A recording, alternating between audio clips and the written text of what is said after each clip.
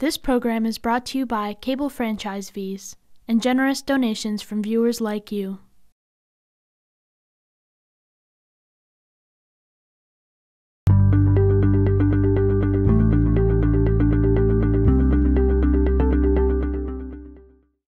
This is a call to order for the planning board meeting, November 18th, 2020. It's 6:32.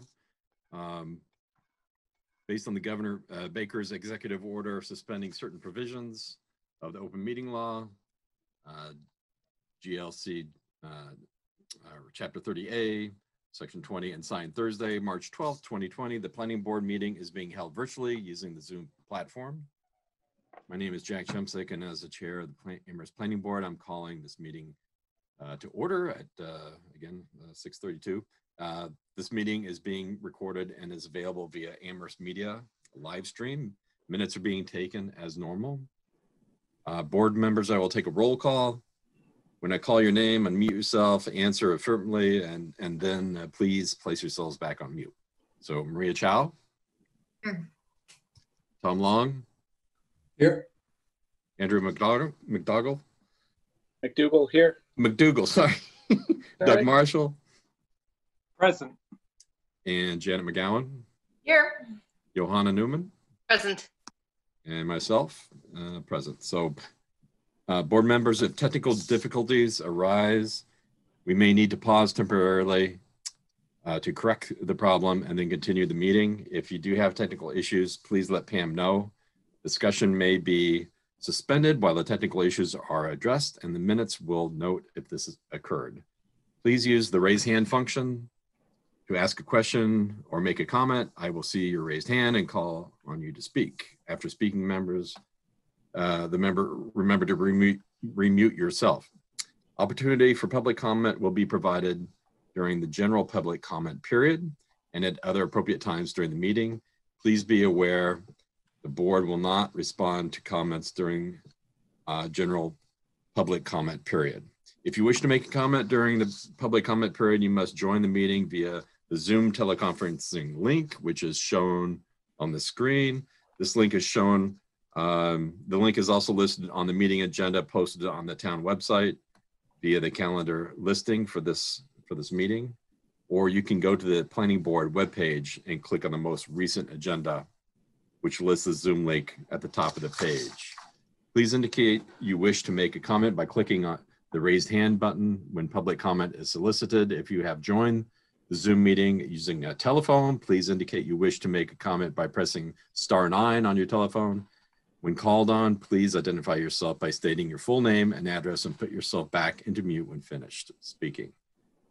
Residents are welcome to express their views for up to 3 minutes and at the discretion of the planning board chair. If a speaker does not comply with these guidelines or exceeds their allotted time, their participation will be disconnected from the meeting. So we have our agenda. We've discussed perhaps ending the meeting for a target of 8:30. Relatively light schedule, but with heavy topics that I think just getting the first introduction through them, it will be, very helpful for all of us. Do we have minutes? No minutes tonight, Mr. Yeah, Demsick. that's what I thought. So I'd like to open it up for public comment.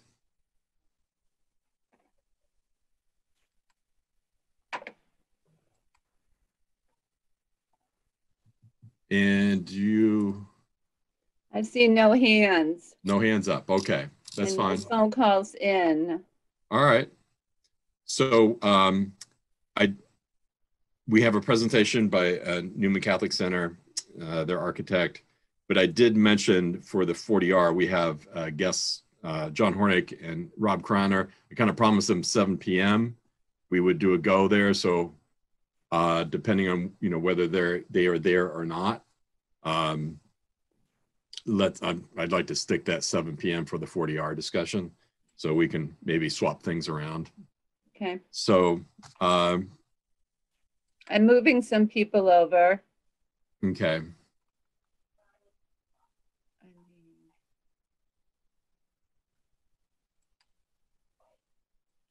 So Mr. Shaw, Mark DuPont. Father Gary. Okay. Were there only 3 people that you moved over, Pam?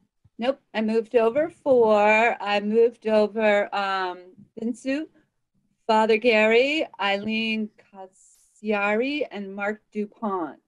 Thank you. Okay. So this presentation will be under section 3.211 of the zoning bylaw by, how do you pronounce your first name? Binsu. Vinsu Shah. Yep. From CBT Architects about the new building for the Newman Catholic Center on the UMass campus.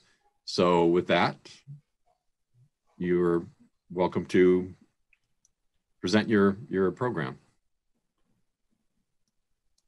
Okay, just give me one moment. I'm going to start my screen share. Hopefully everyone can see this now. Mm-hmm. Yep. Okay, great. Yes, or I can see it. Okay. So I'm just going to start with orienting us on this. The star marked on the site plan you see is the existing Newman Center. Across the street from the existing Newman Center is the proposed site for the new building. We're across North Pleasant Street and off of Thatcher Road. I'm going to start with our site plan. So currently the site is a parking lot. We're proposing an L-shaped building along here. This is an existing stormwater retention area, which we're proposing to make a little bit larger and turn it more into a bioswale rain garden with an entry courtyard to the building. We're proposing a new curb cut along Thatcher Road to enter the existing parking lot. Right up against the building will be new parking for the Newman Center, and the remaining stays the parking lot for UMass Amherst.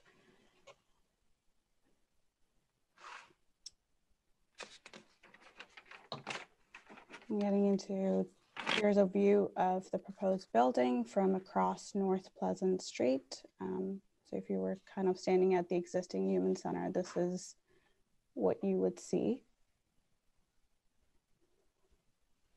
And this is getting closer to our building. We're proposing white brick masonry for the chapel portion, and then a white fiber cement for the student center area, with our entryway right around the middle. Getting into the floor plans, the program for the Newman Center is fairly similar to the existing building. We have student lounges and hangout spaces towards the left, with the main chapel at the right, about 400 seats for the chapel itself, and a cafe in the back with a supporting kitchen in this area. On the second floor, we have the research center, a choir loft, which is coplanar to our second floor, looking over to the chapel, and then offices to support the Newman Center up here.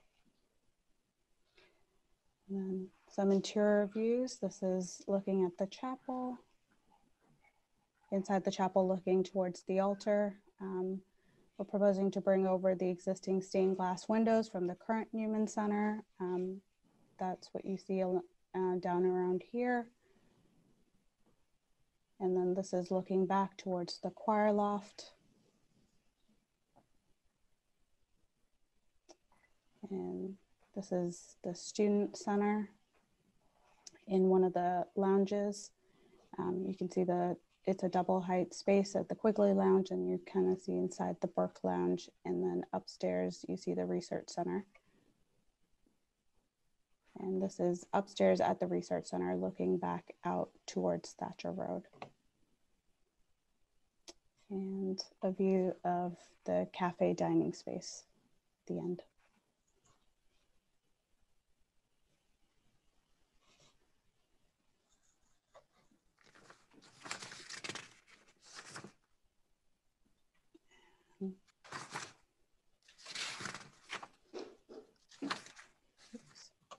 That is everything that we have in our slideshow.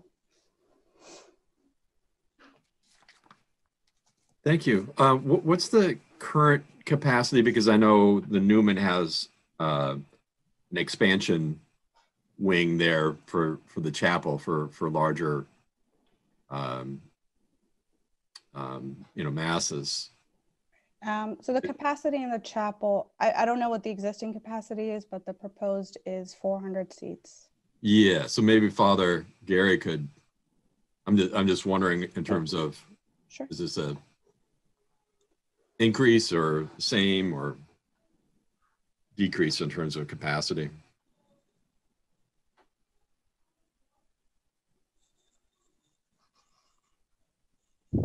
Can you hear me? Yes. Okay. So the present capacity is the same as the one that will be in the chapel now. What you're talking about is the side door that we open twice a year, which is Christmas Eve and Easter Sunday morning. We won't have that in this chapel. We'll have to make other arrangements for any other crowd, whether it's additional masses or something like that, but we won't have an expansion in the new chapel. Okay. So Jack, I see Chris Westrup's hand is up. yes, Chris. So I just wanted to say thank you to the Newman Center for coming tonight and with their architect. The purpose of this presentation is to inform the planning board about what is going on the UMass campus. This project is proposed within the educational zoning district, and really the only requirement for something in the educational zoning district is that the proponent submit plans to the planning board. And in this case, they're making a presentation to the planning board. The planning board can make comments or recommendations, but there's really no permitting role that the planning board has in this project. And if you wanted to read more about the ED zoning district, this particular aspect is in 3.211 of the zoning bylaw. And it really just says, what kinds of things are allowed in the ED zoning district. So I don't know if anyone has any questions or comments or recommendations, but thank you very much for the Newman Center to be here tonight. And I see a couple of hands up. Andrew? Thanks, Jack. Thanks for the presentation. I was curious from a parking perspective. It looked like there were 10 spots dedicated to Newman. Do you have an arrangement with the university to use their lot for, daily masses, or at least on the weekend? Well, the weekend is not a problem because as we have the situation now, there's free parking on the weekend. So right now, people park across the street for masses at this point, and they would have the availability to park in the other half of the parking lot that will exist there in back of the building. For daily mass, we've talked to the university about this, about the possibility of having a few spaces where I don't know how we're going to work it out, but some people that come to daily mass would have an opportunity to park there for that mass time period. All right. And then I just one other quick question was just for the cafe. Is that something that will be run by the church, or is that something that will be run by the university or a third party? It will be part of UMass Dining. Great. That's it for me. Thanks, Jack. Thanks. All right, thank you, Andrew. Janet? Hey, thank you for the presentation.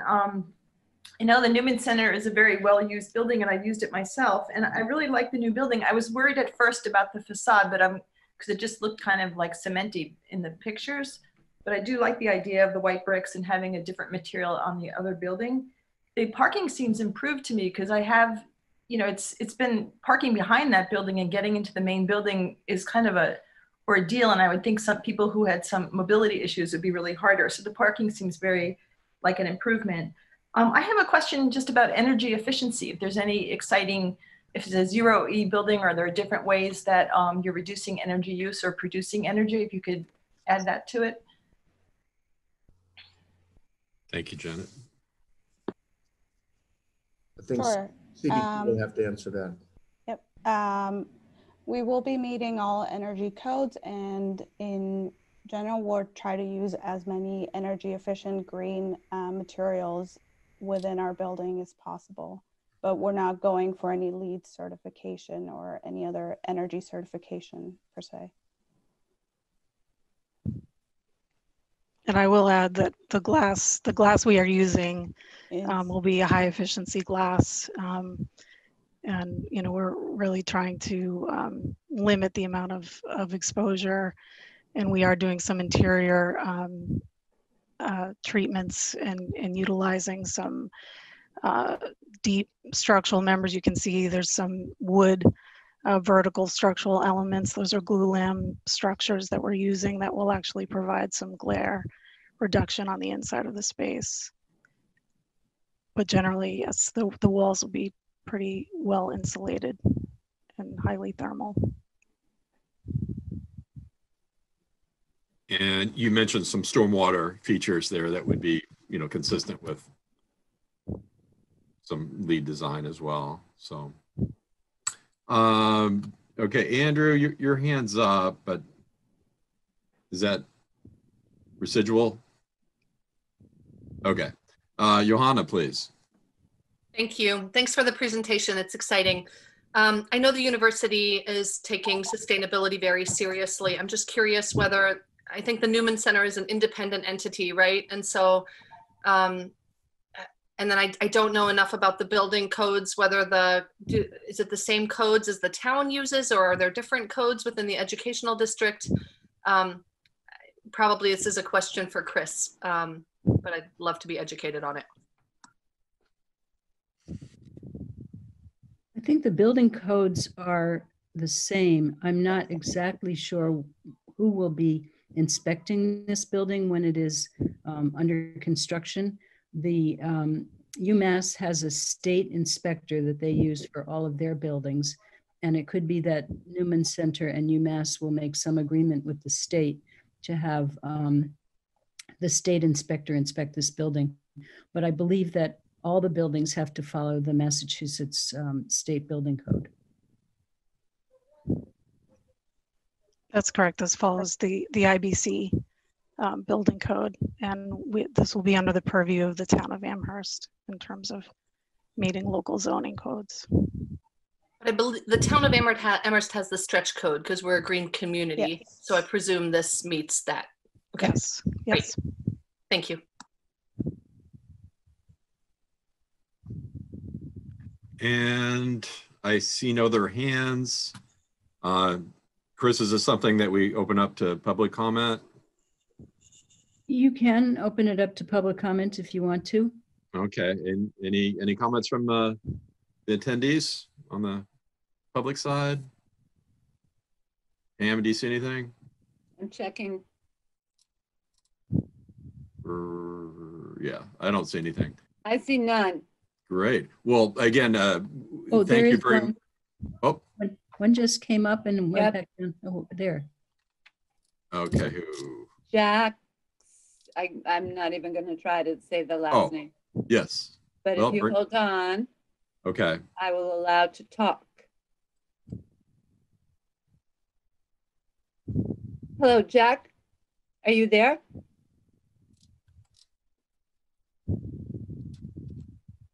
And now, okay, now I'm unmuted. So Vinsu, and for full disclosure, I'm on the building committee for this building. And we just started with the building committee. I'm curious a little more of the history. So why not LEED certification? I know that Amherst is a green community and you're following the stretch code, but was that a matter of cost? Yes, I believe so.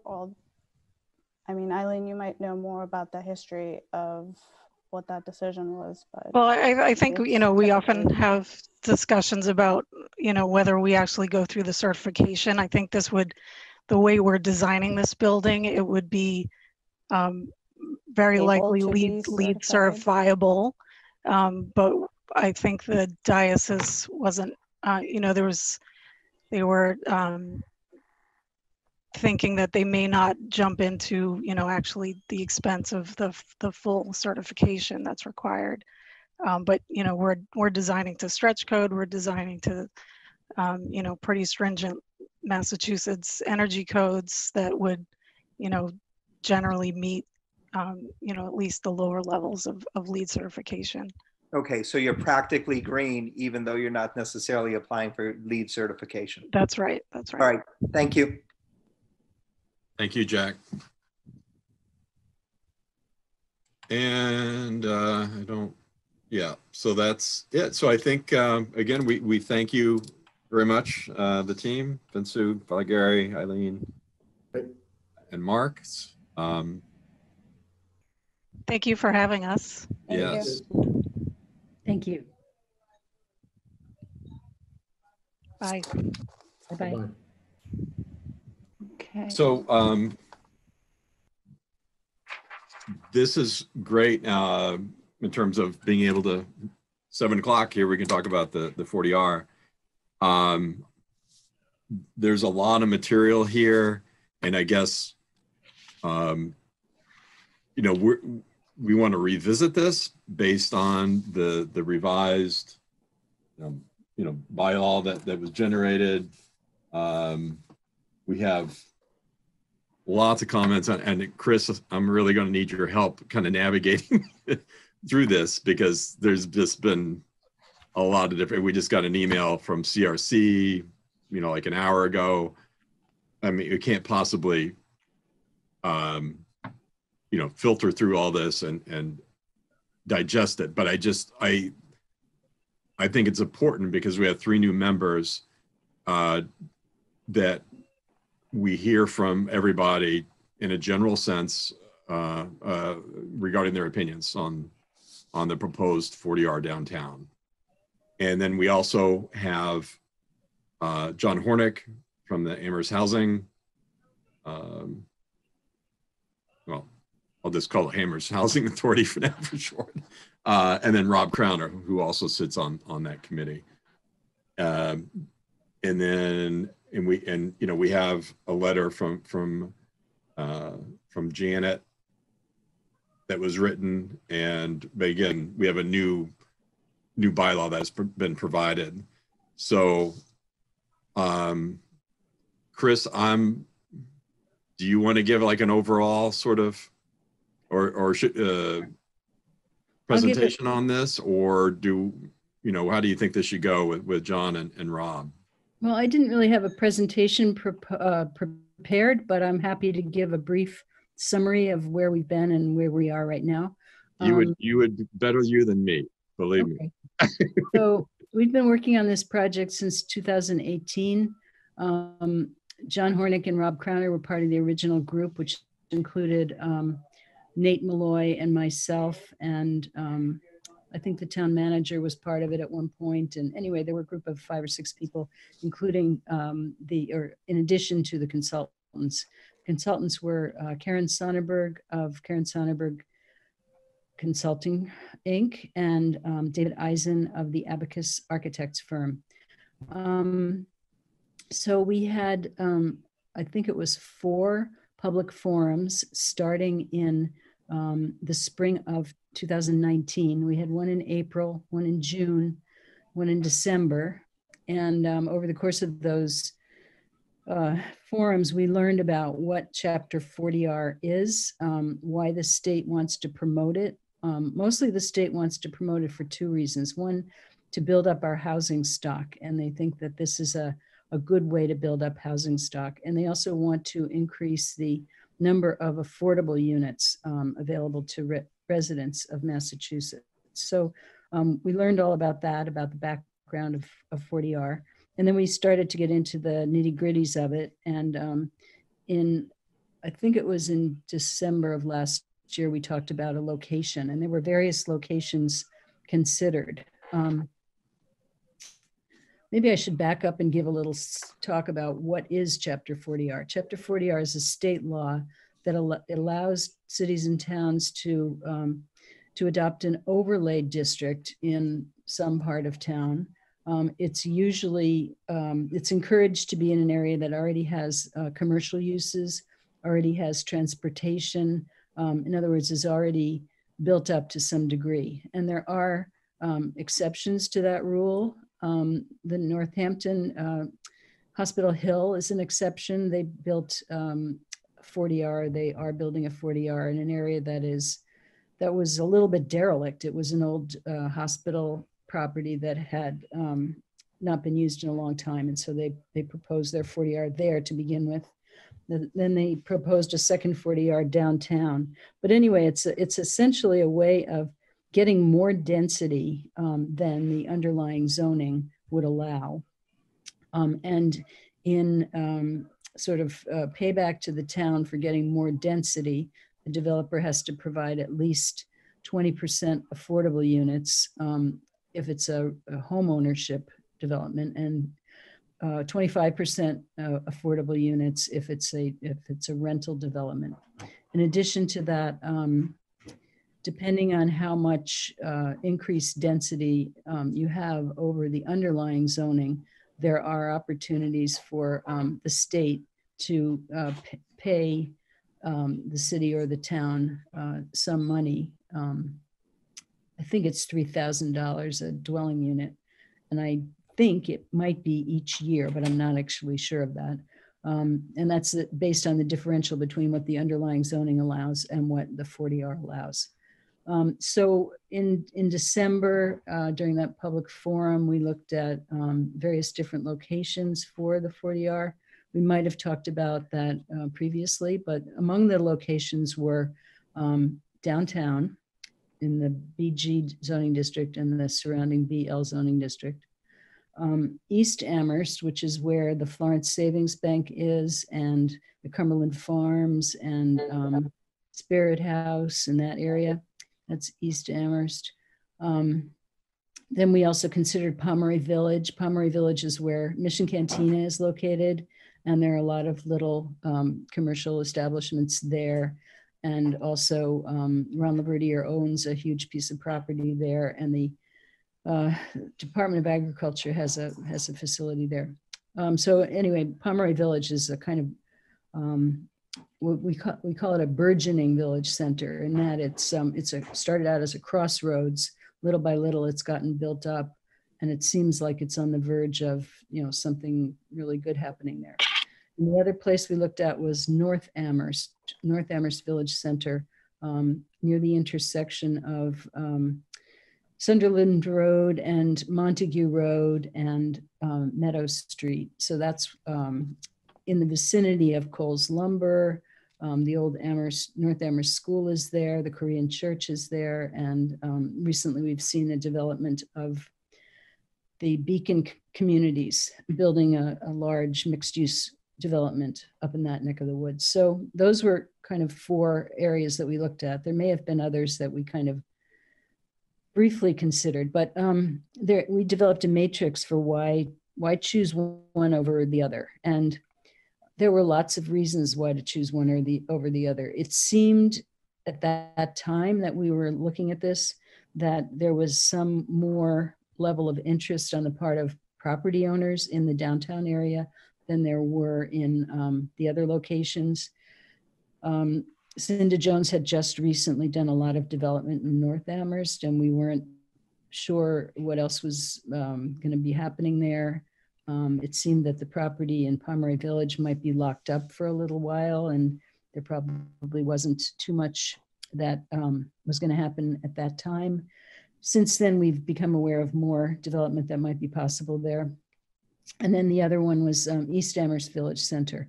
And that's an area that certainly could be developed or could have a 40R overlay district on it. So in the end, I guess it was the working group, based on a lot of information, determined that we thought the downtown area would be the best place to start.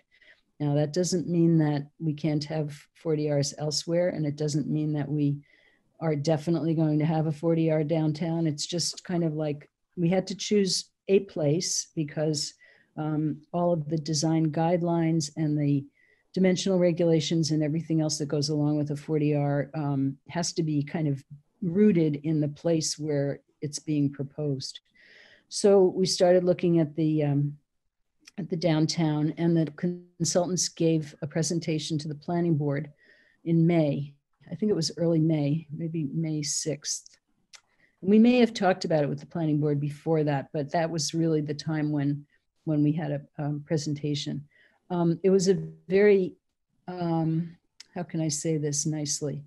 It was a preliminary presentation. It was not a polished presentation. The consultants kind of put together the presentation very quickly based on what they had heard from these public forums, but I think they really hadn't, gotten a lot of, they hadn't really accomplished what they wanted to accomplish. So I think the planning board's initial reaction to it was sort of lukewarm, but the planning board wanted to have a further discussion. So they had another discussion in August. I think it was August 17th, if I remember correctly. And at that time, it seemed that there was a little more interest on the part of the planning board in looking into 40R. And then we invited the consultants to give a fourth, or to host a fourth public forum. So on, I can't even remember what day it was, but I think it was October 14th. They hosted another public forum at which time they gave a much more polished presentation, and they had kind of filled in the gaps of things that they hadn't presented in May. And after that presentation, it seemed like there was more interest in pursuing, there was more positive reaction on the part of some planning board members for pursuing this. Not all planning board members felt that way, but some expressed interest. And so where we are now is really, we're trying to decide, is this something that we want in Amherst? Is this something that we think would be helpful to us in Amherst? Would it, would it kind of loosen up some of the logjam that we have as far as, what properties can and can't be developed? And so we're looking at the downtown right now. And quite frankly, the way the BG zoning district, the central business zoning district, is set up, there isn't much opportunity in that zoning district to gain more density. It's really, in terms of, what you can build there, unless we went to 6 floors. So the real advantage to this would be in the BL zoning district, which is adjacent to BG. And for those of you who aren't familiar with it, we'll look at a map later. Maybe, actually, maybe Pam could bring up the map now. Mm-hmm. And the areas that are colored in yellow, there it is. Do you want this one, or do you want the one that Maria marked up? Oh, the one that Maria marked up would be good. Yep. Yeah. Do you have the original one? Yeah, this is the original one. So there are a few quirks with this one, but thank you, Maria, for doing this. That's the original one right there, right? Okay, let's look at that one. Let's look at that one. Let's look at the original one for now. Okay. So essentially the yellow, for the most part, is the general business district. I think there may be some questions about the land on Kellogg Avenue and whether that's in BG or not. But anyway, the yellow area is the general business district. The green areas, for the most part, are BL, although some parts of them are RG. So it's a little bit mixed up here. But the area along North Pleasant Street between Halleck Street and Coles Lane is in the BL. Anyway, I just wanted to point out to you that there are these zoning districts that are kind of attached to the downtown. Maybe this isn't the best map to show it, but they are underutilized right now. They're not developed to their fullest potential. For instance, the area north of Triangle Street that's shown here in the green, you can see where Cottage Street is noted. That green area is currently a one-story shopping area with a huge parking lot behind it. And on the other side of Cottage Street is a little building that used to be a Department of Agriculture building. It's currently owned by Cinda Jones, and she rents it out as offices. But the point is that that area could be developed for housing.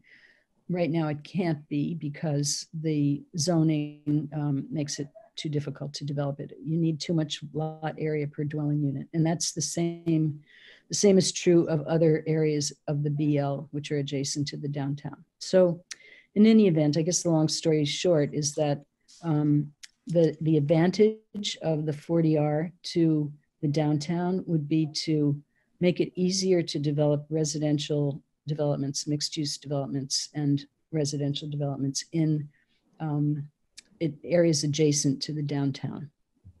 What else do I have to say about this? So we're going to look at the proposal for the downtown and kind of go through it and scrutinize it, whether we do that in depth tonight or whether we do that at another date is sort of up to the planning board. But it is true that there are these other areas of town that could be considered for 40R. So East Amherst is probably the most realistic. And anyway, so that's kind of the background. Where we are right now is we've had 4 public forums. The planning board has had an opportunity to look at this twice on their own, and now they're taking this night to look at it more closely. The product that you have to date is still in draft form, so there's still a chance to make changes to it. And what would happen to this is if the planning board decided to move forward with it and pursue it, I think we would take a really close look at exactly, what height do we want? Exactly what density do we want? Exactly how close do we want these buildings to be to the road? What should the setback be? We have done some of that to date, but we haven't really all come to an agreement about setbacks and heights and things like that. But the planning board, neither the planning board nor the Community Resources Committee of the Town Council have said definitively that they want to move ahead with this. And moving ahead with this doesn't absolutely mean it's got to be downtown. It could mean, well, we really like 40R, but we really think it should be in East Amherst. So the conversation is open now, and the planning board can decide whether it wants to pursue this and how it wants to pursue this and where it wants to pursue this. And I think the CRC and Town Council are kind of waiting for the planning board to make a proposal about what they want to do here. So I guess that's all I'll say for right now. Yeah, and I would add, Chris, that the discussion of reducing the extent of this 40R in downtown is an option as well. And I'm wondering if it'd be a good time to have John and Rob pulled in. Mm-hmm. We can Good. do that, Right. Jack. Okay. Mm-hmm.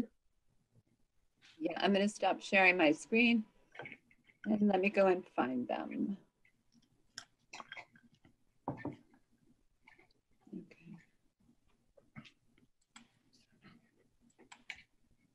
And Mr. Hornick should be on his way. And Rob Mr. Crowner. Crowner as well. They should both be joining you. Great. Mm-hmm. So John, Rob, I'd love to, for you guys to kind of give some perspective here. Chris kind of did an overview. Again, several forums presented. We have a draft. but I appreciate, maybe starting with John in terms of what the situation we're looking at with, housing in the town and why, 40R is something that the town should consider, and then why it should consider this downtown proposal as well. Okay, I guess I'll start out. Rob is certainly much more knowledgeable about these kinds of issues than I am. It may be useful for people to know that this project was initiated actually by the Housing Trust. Myself, Rita Farrell, who's a consultant to the Housing Trust, and Nate Beloy combined to write a proposal to Mass Housing Finance, which, as Chris suggested, is interested in promoting greater use of 40R throughout the Commonwealth. So we took advantage of that and we wrote a proposal, and lo and behold, they funded it. Formally, the funding came to the town and has really been primarily the responsibility of the planning department, but I have tried to stay involved with it really throughout and followed what the consultants were doing pretty closely. Without saying I support absolutely everything they've proposed, I think they did a very good job. And among the things that I really appreciated, and frankly that I personally pushed them to do, is to include in the proposal a set of design guidelines. We don't have design guidelines downtown or anywhere in Amherst, as far as I know. And yet people complain, as I do, about some of the newer buildings in town. And the hope is that by having design guidelines, we would avoid some of the kinds of mistakes that have occurred. The Housing Trust interest primarily had to do with increasing affordable housing particularly, but housing production in general. Again, as Chris noted, having a 40R district means development comes with a requirement that 20% of new units be affordable, and that's significant. Right now, we don't have any requirement for affordability in the downtown area. Other areas of town have, I think, a 10% requirement, although I'm not absolutely sure that's a requirement. I think it's only a requirement if there's some kind of special request for a waiver from the existing zoning requirements. So this would at least make it required in the area where the 40R district exists, and it would be great, frankly, if it could be extended to other areas of town as well. As Chris mentioned, the town would receive from the state certain offsets to the costs for some of the units. It would also receive a kind of favored nation or favored town status with respect to MassWorks, which is a state program that supports roads and other kind of infrastructure development in the town. So there are various advantages. We do have a shortage of affordable housing in the town. The major focus of the Amherst Municipal Housing Trust, of which I am chair and Rob is a participant, is to encourage the development of more affordable housing in town. If you look at rents in Amherst, they're pretty high, except where they're capped by very specific projects. We're fortunate it looks like the 132 Northampton Road or Amherst Studio Apartment program is going to go forward, but frankly, that's only 28 units. I won't say it's a drop in the bucket, but it's considerably less than is the estimate of need that was in the housing production plan that was produced now 6 or 7 years ago, and in which the town promised 525, I think it was, new units. We haven't built anything like that number. We did pick up some in North Amherst with the Beacon development, and there have been small numbers picked up elsewhere, but we really aren't anywhere toward really resolving the issue of making more housing in Amherst affordable. So this is an important opportunity, and I am personally pleased that the planning board has agreed to take a close look at this. Saying that, I know it's going to be difficult. There's been a lot of controversy about this. People don't like the process. They don't like the details. But I think it's an important opportunity. And if there are things that people don't like, I look forward to hearing the ways in which what's been proposed can be improved. So we do end up with more affordable housing. We have a somewhat denser downtown, which I don't personally view as a liability, as long as the ultimate design for that looks pretty interesting and is consistent with what we would hope for in an old New England town. So I'll conclude with that. If people have questions of me, I'll be glad to try to respond to them and give Rob an opportunity to offer his wisdom. Yeah, let's have Rob say some words on this. And, you know, former planning board member for how many years? But and then we can have then we can ask both of you questions. How's that? Okay. So yeah, so I'm not just a former planning board member. I was really involved with the zoning subcommittee for all that time that I was on the. Absolutely. Sorry about that. Yeah, no, that's fine. That's the reason I'm interested in this proposal. It's an opportunity not just for expanding the housing stock and expanding it in a place where most planning efforts in the last 50 years have decided, have thought that it should go in already built up areas. It's also an opportunity from a planning perspective to address what I think and what has long been a concern of the planning board about fixing the downtown, fixing those zones around the general business zone, the BL zones, that don't really work the way I think they're intended, or they should be intended. They're supposed to be, if you look at the zoning bylaw, they're called transitional zones. They're not called buffer zones, they're called transitional zones. But they don't really transition because you can't do anything there. You're stuck with what is there now, because the existing zoning does not allow, the setbacks are wrong, the lot coverage is wrong. You can't do a new building there. So what the 40R proposal does is it provides an opportunity for those zones to be built on. It also introduces form-based design standards that has also been a longstanding interest of the planning board, and of course it promotes affordable housing, not just low-income affordable housing, but by increasing the housing stock, it increases affordability over multiple sectors. So with one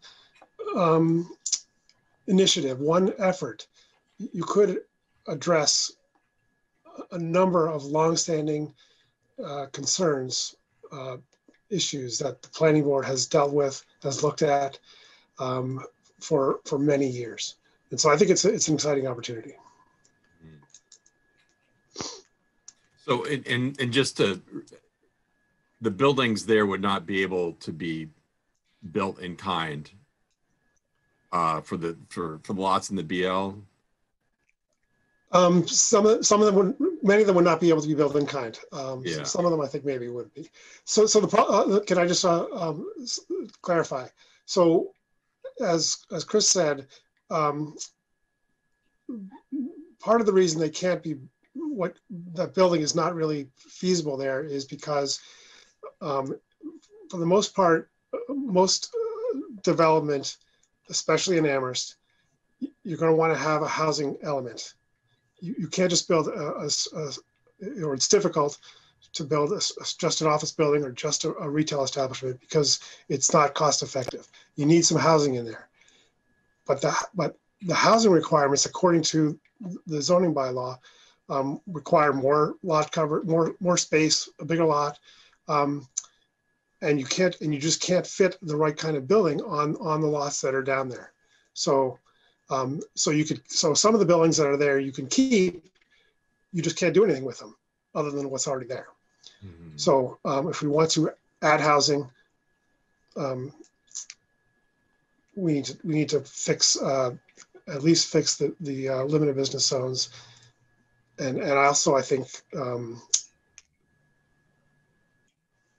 the RG zones. So part of the 40R proposes changing some of the RG zones, the general residence zones that touch BL, and that's also an opportunity. So I'd like to open it up to the planning board members for comment. But personally, I was struck by the last presentation in October because since the March presentation, this COVID thing has really changed the landscape, and I feel this housing crisis within town. Due to personal reasons, my daughter moved out of town because there was nothing available, and she moved 45 minutes away. And affordability issues, came in to play there. But I was intrigued, and I'm wondering if the buildings that have been developed recently are more not really necessarily family oriented, but there are some, 2-bedroom, maybe some 3-bedroom, but I'm wondering about the family aspect and if the 40R, kind of promotes that. I'm kind of intrigued by Kendrick Park with the playground there. It just seems like we're inviting more, amenities for families in the downtown area. So all these things kind of, struck me. So Maria, you have your hand up? Yeah, so I went back. This was great to have both you, John and Rob, here because I went back to the April 20th proposal and compared it to the November 10th proposal. So I could see exactly where the consultants added stuff, and they added quite a bit. And I just want to get a sense from you two, the response between the forums was, a lot of neighborhoods came up, and it looks like this November draft really responded to bringing the scale down for certain neighborhoods, certain zones. And I wanted your feedback on, do you feel like they went sort of, above and beyond as far as responding to public comment? Because I know that a lot of people have been saying, the public hasn't been involved, or consultants, the first presentation they did, I felt was kind of boilerplate and had very little that sort of got tweaked for Amherst. But this latest one, I really found a lot of places where I felt like it was tailored to our town. I want your sense on, do you feel like this 40R design guidelines, I don't know if you have had time to review it carefully, but whether it feels like it fits a lot better. I mean, Rob, you've already made all the points, which are, all the positives we already know, unlocks BL, brings form-based zoning, brings affordable housing. But as far as like how it really is designed for our town, did you guys feel like it could have taken more steps for that, or is it pretty well done as is? I just want to get your sense on that sort of aspect of it. Rob? So you're right. The consultants were really very good. They created a sort of a generic proposal, and then they listened to the feedback and they changed it based on the feedback. I think it is improved and close to very good. I think anyone would, might tweak it a little bit.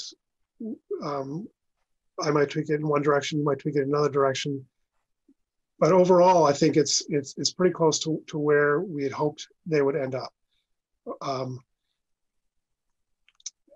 Yeah, I mean, it's never going to be perfect. Nothing's ever going to be perfect.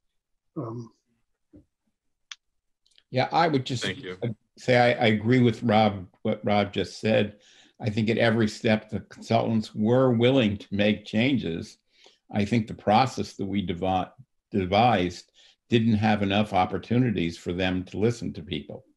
And that's why, you know, the earlier proposal that you referenced, Maria, wasn't as good as the most recent one. And it's not like, again, it's going to be, everybody thinks it's great, but it's really well along. And so there's a real opportunity here, as Rob said, for you all to take your own look at it and think about changes that would make it really responsive to Amherst to the extent that it isn't already. Thank you. Andrew? Thanks, Jack. Excuse me. Thanks, Rob, John, and Chris for providing the background. I had a couple thoughts and sort of a couple questions here. I know the spirit of 40R is to add housing, but is it right to also think of it as bringing in sort of this mixed use, that we can think of this as a vehicle to spur commercial development in addition to adding residential? Yes, it includes mixed use developments. So buildings that are partially commercial and retail and partially housing. And it can also include a building that could be all retail and commercial, but you have to have a housing component to the development as a whole. Got it. Yeah.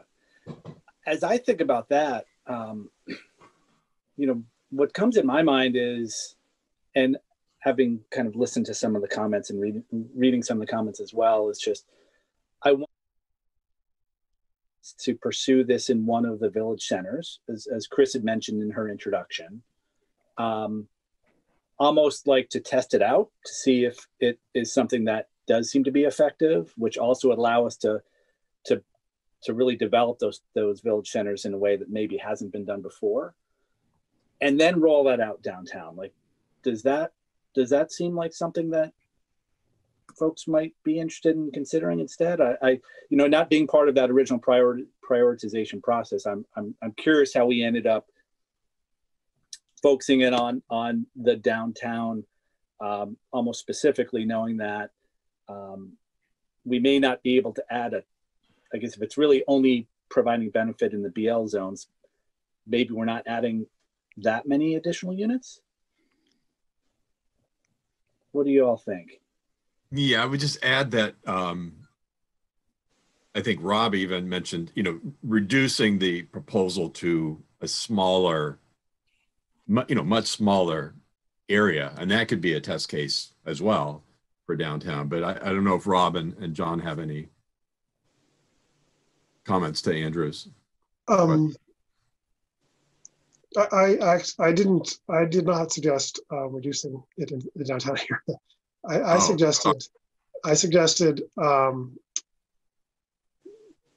making it work in the whole proposal by downscaling, at the same time introducing 40R, downzoning the existing general business zone, so that it became more attractive to use 40R instead of the underlying zone.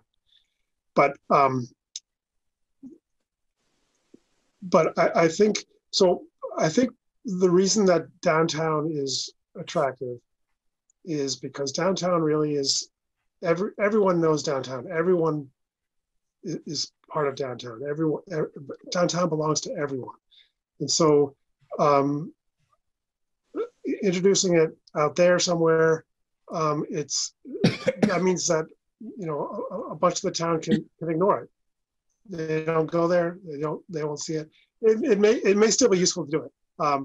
That may still be a better way of going about doing it, is trying it somewhere else, or it might even work better somewhere else. I personally think that East Amherst would be a great place to have a 40R zone. But the reason I think that the downtown was chosen is because that's the focus of the town. And there are other benefits, as I mentioned earlier. Thank you. Chris, did you have your hand up? I was telling my daughter to help herself to dinner. Ah. Okay, Yeah, so yeah, Jack, yeah, I was sorry. yes, I was only going to say like that. It's just sort of my initial read is it sort of to use a sports analogy, it was kind of like a Hail Mary in the first quarter of like, if this is something that could be effective, maybe we should be sort of testing it out in these areas where we might be able to develop village centers, bring in some needed commercial to support the residential. I think East Amherst popped to mind, especially if there's a fair amount of housing around there already, but not a ton of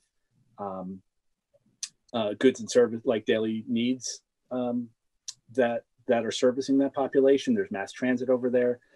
And then also I think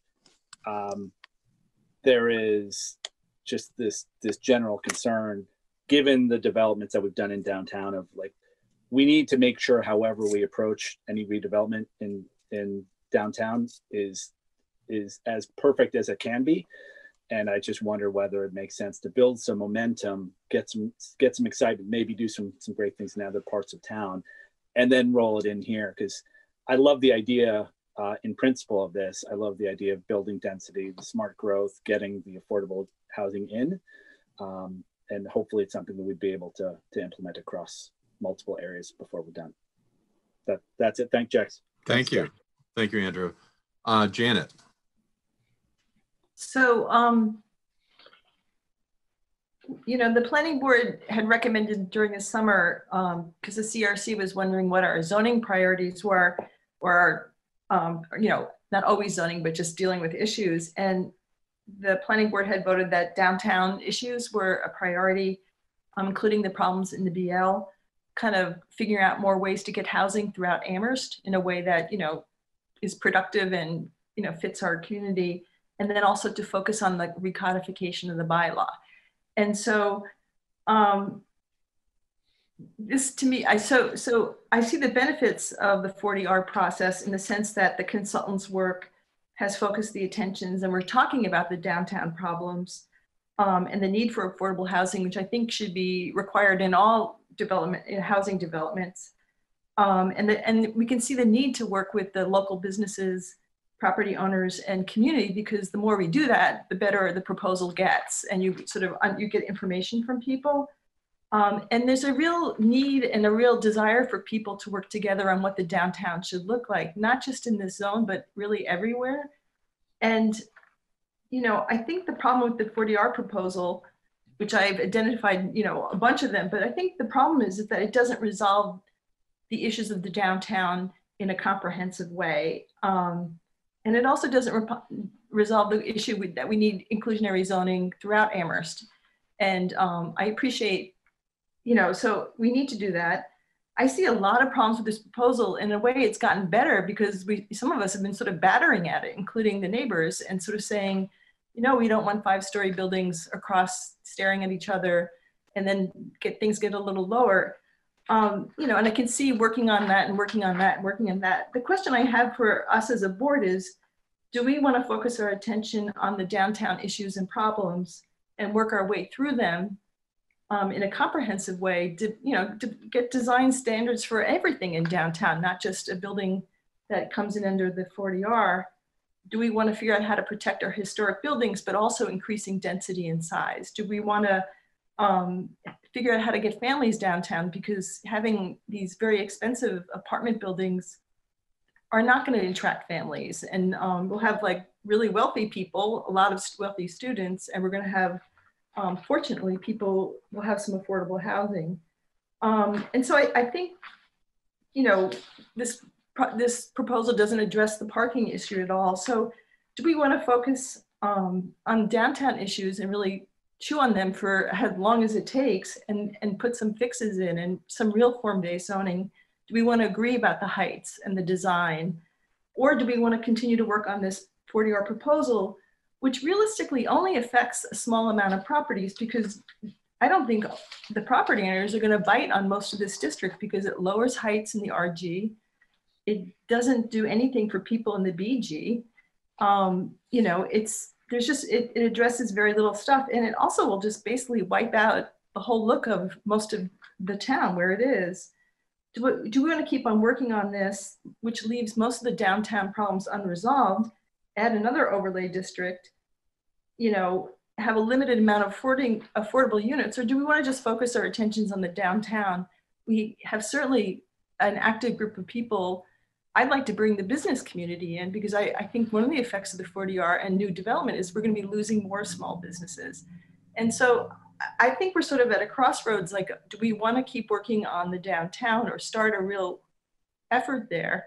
Or do we want to work on this 40R proposal, which I think would be very time consuming based on the flaws that I see with it that I'm not going to go through. So that's kind of how I feel. And, you know, I think everybody knows how strongly I feel for inclusionary zoning.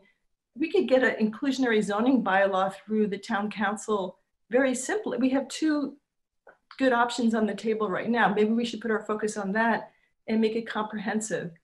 You know, to me, just adding a 25-page 40R proposal to our bylaw on top of the overlay districts and this and that, it's like, let's just look at the downtown and resolve it.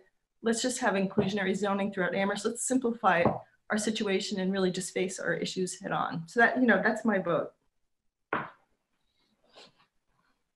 Also, I love the idea of the East Amherst thing or doing a village center somewhere else, like using a small project and figuring out how it works. Thank you, Janet. John, Rob. I'll just speak briefly. One of the criteria that the consultants urged us to talk about when we were trying to choose where in Amherst was the most likely location for a 40R was whether there were developers ready, willing, and able to do some development. And they did extensive interviews with people around town who own property and who do development. And based on those interviews, their conclusion was downtown was the best opportunity for actual development. Now, there are things that I personally like about East Amherst, but if you look at East Amherst and think about it as a pilot project, what's going to happen? Well, okay, first you develop a new 40R draft bylaw for East Amherst, and that takes, who knows, 6 months, a year, and then it starts to get implemented. And it's probably at least 4 or 5 years, probably longer, until you actually see some building happening. So you might be talking about a decade before you see the results of this pilot that you're talking about. By then, everybody on the planning board will be off the planning board. I'll no longer be with the Amherst Municipal Affordable Housing Trust.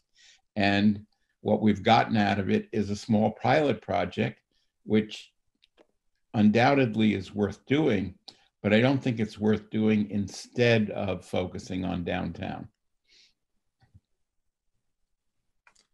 Yeah, I have to admit, bringing this, you know, back to the planning board, the word crisis kind of comes to mind with regard to the local economy and our housing and our downtown, all these things. And I agree, John, I like the more immediate sort of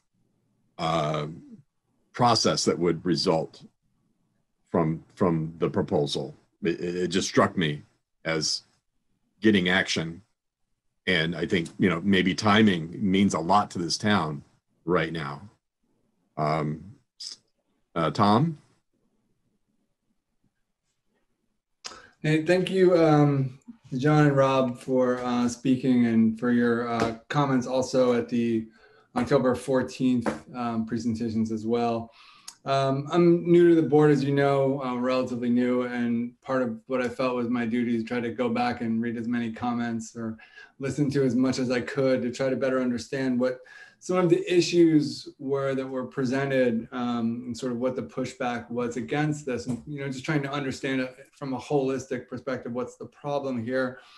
And one of the things that seemed to be problematic was that there's no guarantee of specific outcomes, right? That it's going to look this way or behave that way.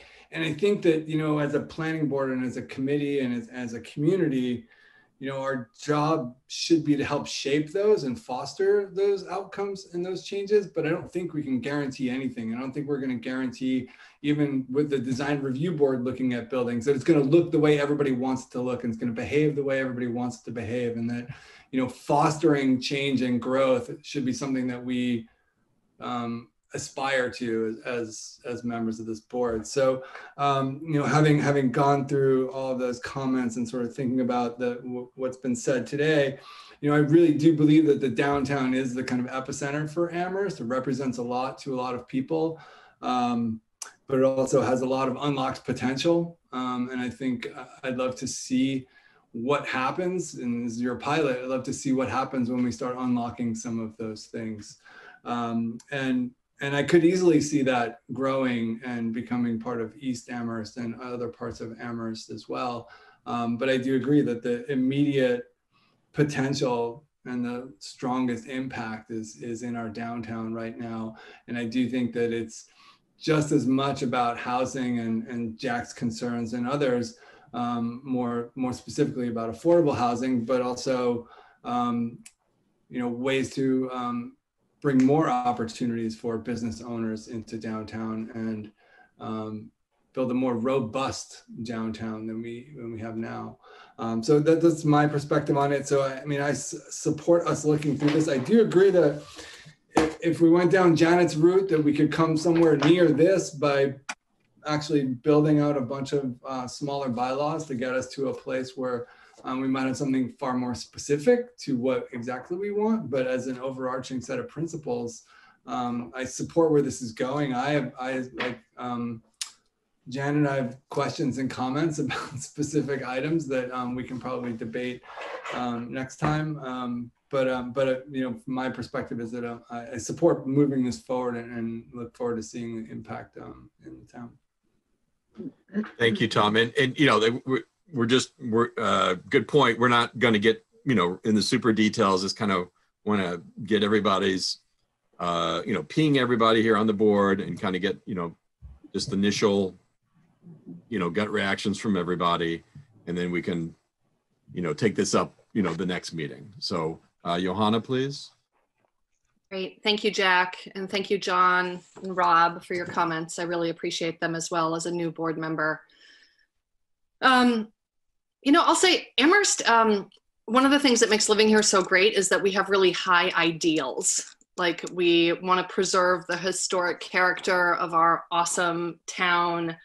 We, I think, as a town, support smart growth. We want housing affordability so that everybody who can live in Amherst can afford to live here. We really value our environment. We, you know, want high quality services from our schools to making sure roads are maintained well and sidewalks are maintained well. And we want kind of a vital downtown. And I think those are all values that, you know, kind of make living in Amherst so desirable. And then I think, you know, putting those ideals and those values into practice, like where the rubber hits the road, you know, comes down to things like this. And I personally think that downtown is the right place to start. It's our core. I really believe in building from the core out, especially when I feel like right now our downtown is like on life support. You know, I keep hearing the ads on the radio about the business improvement district, just like saying, hey, SOS, like we are in trouble here. And if we had a more vital downtown with more people living in walking distance to all of the goods and services that are downtown, I just think it reflects our ideals. And so both because it's our core and it makes sense to invest there first, like just as a principle, I think makes sense. And then secondly, just pragmatically, like, you know, this is close to schools, it's close to the post office, it's close to our shops, it's close to town hall, it's close to bus stops, and it's close to UMass, which is a major employer in town. And so, you know, I don't know, I for one think like I've been following the parking conversation in our town, and, you know, am happy to be educated more, but right now kind of feel like the parking concerns are overblown. We have enough parking, and really what we need to do is make it so that people can live close to town and not need a private car.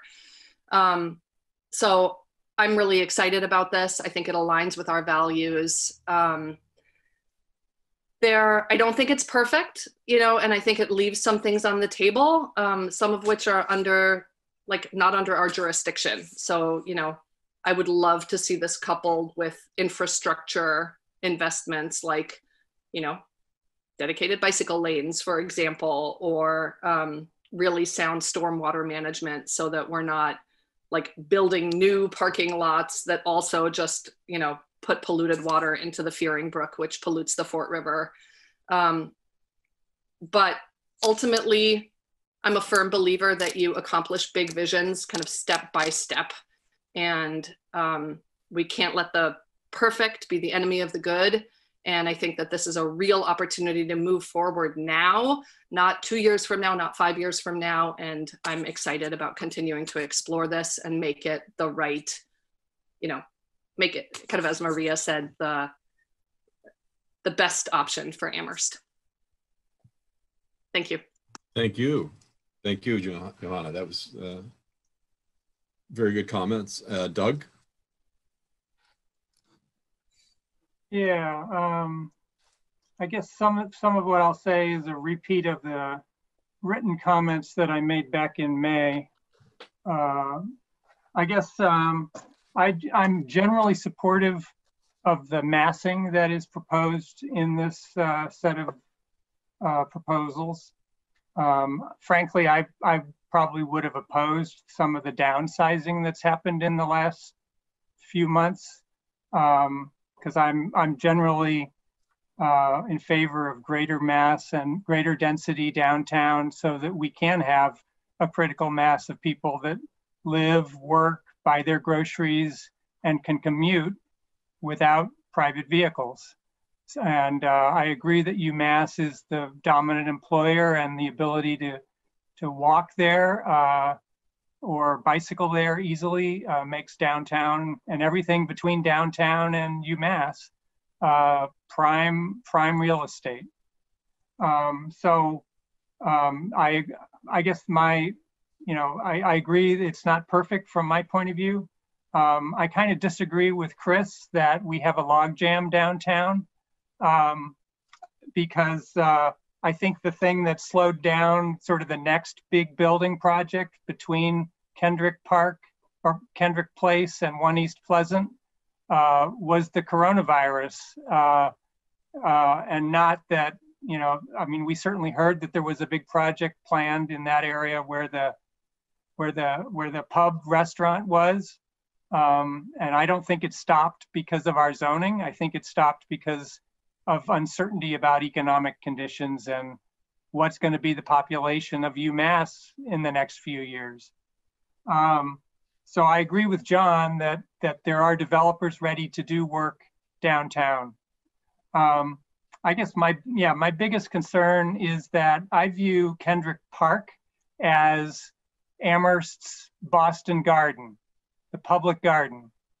And so if I take off my architect hat and put on my developer hat, I want to allow the highest and best use in what I consider potentially the premier real estate precinct in Amherst. And so to sort of artificially say you've got to put 20% affordable units in that area feels to me like we're giving up potential revenue from retirees who want to have an urban experience in a small town now that they've fled from Manhattan from the pandemic. It just feels to me like we're limiting the potential income, frankly, from that area. So, I wouldn't downzone any of the BG. I probably wouldn't do a 40R in any of the BG, but I fully support doing it in the BL zones that are proposed here. I guess, let's see, what else? I think East Amherst would be a fine alternative. I will throw out that I think University Drive would be another place that, we could allow a lot of housing down there, let people walk to the Big Y and take the bus down University Drive to work. And there aren't a whole lot of abutters there who would object. So similar to how a lot of old large cities have their downtown, and then they have a secondary sort of exurb commercial district a few miles out of town that's newer and nicer. Well, maybe University Drive could be our, the modern downtown. And then we let the quaint New England historical village downtown from back when we were a town of 5,000 people stay up on the top of the hill. But, if the consensus is that we want to move forward with the downtown zone, that's fine. I'll come along for the ride. I guess, in terms of having people talk about timing and this being a crisis, from my point of view, this is a crisis that is probably 50 years in the making, because this town really hasn't allowed significant housing since the 70s, when UMass attained pretty close to its current size. So, we kind of we've made the bed we're sleeping in, and it's going to take a while to dig out of it. That's all I'll say for now. I'm writing multiple notes, Doug. So, thank you. We were getting tons of great comments, and I think we've heard from everyone. Janet has her hand up again. So Janet, please. So I just wanted to just to present a little background, is that in the last 10 years, we've had, and things that are under, like Greenleaves Apartments has been adding housing. Amherst Commons was, I'm not sure if it's, I think they still have a permit. We issued a permit. Spring Street, we got a permit. 1 East Pleasant Street, Kendrick Place, Main Street LLC. Amherst Hotel is building. University Drive South is underway. University Drive was just built. The presidential apartments increased their housing. North Square was a huge jump ahead. There's not like a lack of housing being built in Amherst. And so if you have this impression that all, downtown has to be unlocked because we just are all, it's like there's a tremendous amount of building that has gone on for housing units in Amherst. Also, at the same 10 years, UMass has added 4,000 students, but not 4,000 beds. And so I think a lot of the issues, so that's been going on too. And so I think that, so let's, and I don't think anything we do tonight is going to affect COVID. And I think there's just the timeline doesn't work. And so I think we have to make good decisions based on long range kind of visions and plans. I think downtown could use a lot more densification. I think it could use much nicer looking buildings. I think it, I have so many, we have a master plan that talks about that. I think if we want to keep going with this 40R proposal, I think before we decide to jump in, I think we should do a comparison chart. And just so we can visualize what we're talking about numerically, let's do a chart where we compare the BL, the heights, the dimensions, the possible units, to the BG, to the changes to the 40R, and also add, what if we change the BL to Business Village Center, which allows a lot more housing, has sort of less setbacks, but also preserves the 3 stories.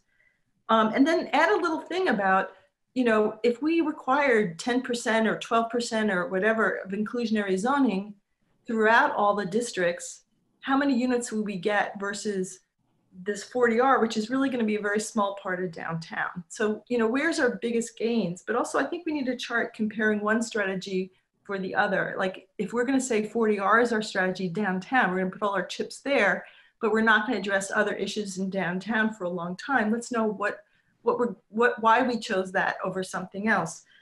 This is not particularly my suggestion. It's also one of the things have how many units can we put in? you know, so where will the gains be?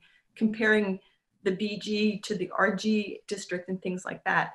I think this is not my idea. It's actually Pam Rooney's idea, who's used to be on the planning board, of just like, let's just take this, look at this very systematically and say, okay, where, you know, let's compare one strategy to the other, pros and cons, numerical differences, how many units, IZ benefits, and just figure out what we're proposing to enter into. Because if we take one path, we're kind of like not taking other paths. And so I think I'd like to, like, for as a next step, suggest like a more systematic look. I do think this piece of legislation needs a lot of work. And so I think before we embark on it, let's figure out if this is the best strategy to get what our goals are, which would be more inclusionary zoning, more density, I think better looking buildings, and things like that. John, Thank Chris you. Brestrup has her hand up. Chris? I just wanted to point out that if the planning board does decide to pursue the 40R, that doesn't mean that we can't make changes to the BL and the downtown and the RG. It's just, there are really two different types of development. And one thing I've been hearing is that the 40R may be more suitable to larger developers, and it's got a lot of complications associated with it. Not insurmountable complications, but just a lot of, you know, the state being involved and having to follow certain types of rules and regulations. And that may not be appealing to some of our local developers. Local developers may be more interested in, you know, kind of traditional types of development. And so, you know, to Janet's point, I think that, you know, she's made a lot of good points with regard to the need to change the underlying zoning in the downtown. So all I'm saying to you is, if you choose to go the 40R route and pursue 40R, it doesn't mean that you wouldn't also want to make changes to the underlying zoning, because there may be two different groups of developers who would go after one versus the other. And I think it is important to make the BL buildable, developable, whether or not people ever take advantage of 40R or whether or not the town ever adopts it. So I just wanted to say that it's more work. Obviously, it's more work for the planning staff. It's more work for the planning department. It's more work for town council to try to understand it all. But I think it's really necessary to make changes to the underlying zoning of downtown and the BL and the adjacent RG. So that's all I wanted to say. Yeah. So I'd like to hear from John and Rob. Maybe these might be, you know, closing, you know, statements. And may I just make a point that there are a couple of attendees with their hands up. So before or after John or Rob speak, maybe you want to hear from one or two attendees. what do you think now for public comment? Probably good to do it now. And then, Okay. Yep. Okay. And Pam? Yes, I see. I thought everybody would go to the top. Yeah, I see Ira, Pam, There we Joyce, go. and We have Ken. Pam Rooney, Joyce Berkman, Ken Rosenthal, Ira Brick. Yeah. Ira is first. Okay. Ira? Thank you, everybody, and I appreciate the discussion that you're having. I am just one person that lives in Amherst, and I've been describing for a while the town that I would love to see as the end result, which would be downtown with a lot of three-story buildings. It's an appropriate height. If you look at buildings that are already downtown that are the most attractive, that are the most cornerstone buildings, they are typically three stories with some service or product on the main floor and then offices or condos above. And I only say that to make the point of, it sounds like nobody on the planning board really understands the pill that 40R is, that you are deciding whether to swallow or not. Chris Brestrup, who I respect a lot, mentioned 6-story buildings maybe would be needed to achieve the density. There's so many people in this town that hate 5 stories and don't want 4 stories. I just think that when you ask what's the worst thing that could happen by going with 40R, it's basically whatever you permit that you don't like. And I would just say the way to go is to prescribe the end result. As Stephen Covey says, begin with the end in mind, and then figure out if 40R is that solution. And I also want to add, for several years, I had an office in South Amherst and Pomeroy area, and that's a very dangerous intersection. I was told that people have been killed crossing the street there, very poor traffic control, and that what they need is that Mass Works, I think it's called, but Mass Works will not be given by the state unless they see trends and forces of an area. For instance, if they knew that that Pomeroy area was about to get something like a 40R, they would go ahead with it. And that's why somebody mentioned, I think, Chris, that the state would smile on Mass Works being approved for an area like that. And I don't know that we know what's happening with the UMass population. A few years ago, a chancellor, I don't know if it's the current one or not, said that the college population is going to be declining. At the same time, there's been a big movement of put dorms on campus. If you put dorms on campus that are attractive and livable and affordable, there might not be 6 to 8 students in a student house. And if you lowered that to 3, then families would be able to afford houses, and you've solved the affordability crisis in this town and the housing crisis in a totally different way by recognizing that we have a major state university in a small town.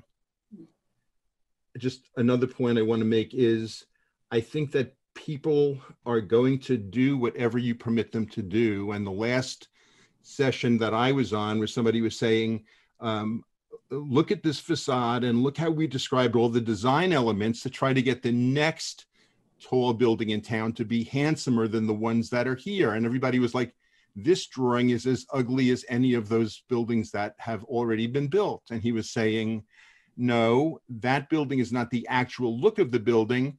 It just indicates what all the design elements are that we would be mandating.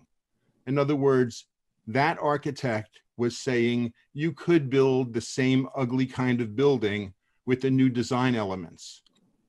So I think that you really need to be careful to make sure that you're prescribing the right factors, the right limitations. If 40R is a powerful pill that's really going to do something, make sure it's going to do what you want it to do, because it could also blow the head right off our town. So I don't hear enough understanding by the planning board about what 40R is and could do for you to responsibly say, let's swallow that pill. Thank you. All right. Pam Rooney. Yes.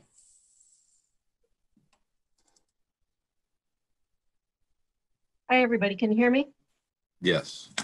Okay.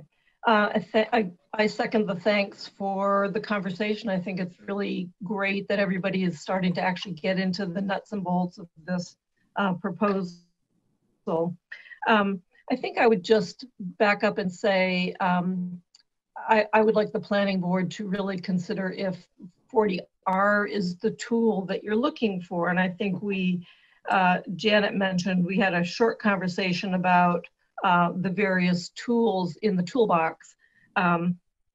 And my perspective is, let's look at a comparison of the tools we have and identify which are the most appropriate ones to solve which problems. So that's kind of my basis. I have a couple of questions, and that is, was there or is there in fact an initiative underway that addresses the area of the pub, Cousins Market, that general zone? I would be very interested to know what is currently even being thought about. And you can answer that after I finish talking.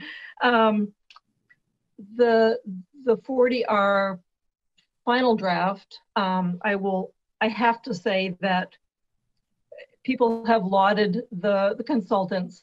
I would say they did a very minimal job, and it was only because they got such feedback and pushback that they actually cleaned it up and actually looked at Amherst and said, oh, you're right, there are some nuances here that we were not considering in detail. And then they threw them into the final product that we just saw. So I'm not giving them an A for this job.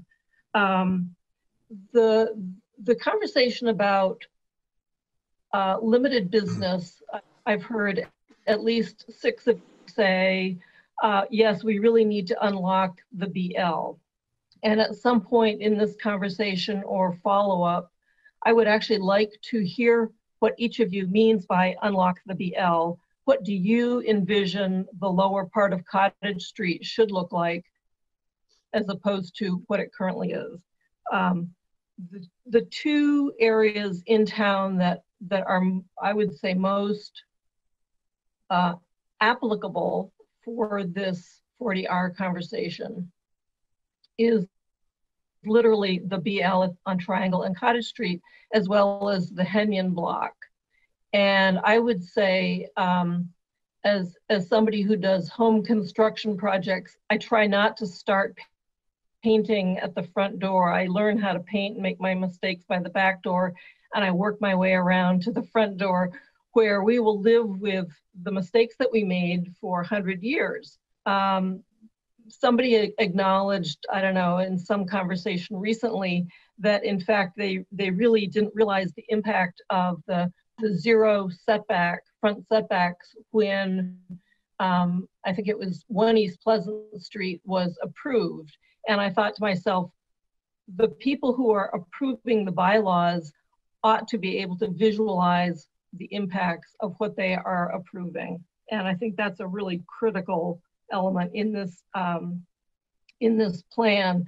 It's very difficult for some people to visualize what 5 stories at the edge of the sidewalk actually means. And we're talking up against sidewalks, not 20 feet back from the sidewalks.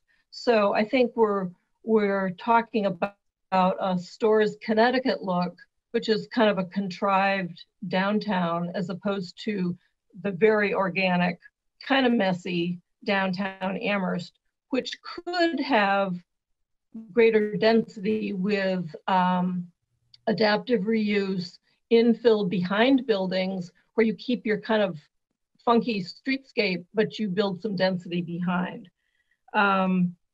I don't know in all of this conversation how many units are actually going to be afforded if we're talking about the 1 BL district on Lower Cottage Street and maybe the Henyon block. How many apartments are we actually getting, and how many of those are actually affordable?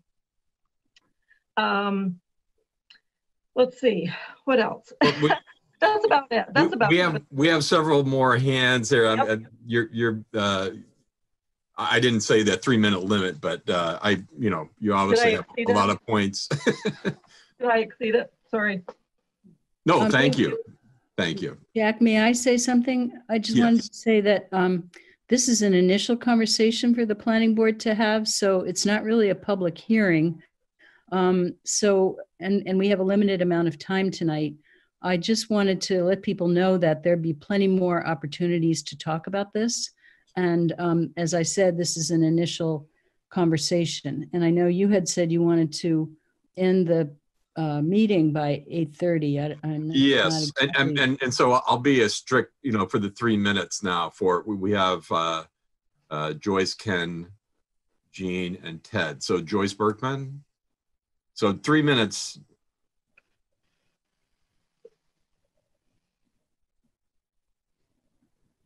Joyce, you're on. Okay, there you go. Am I audible? Good. Yes. Thank you. Thank you.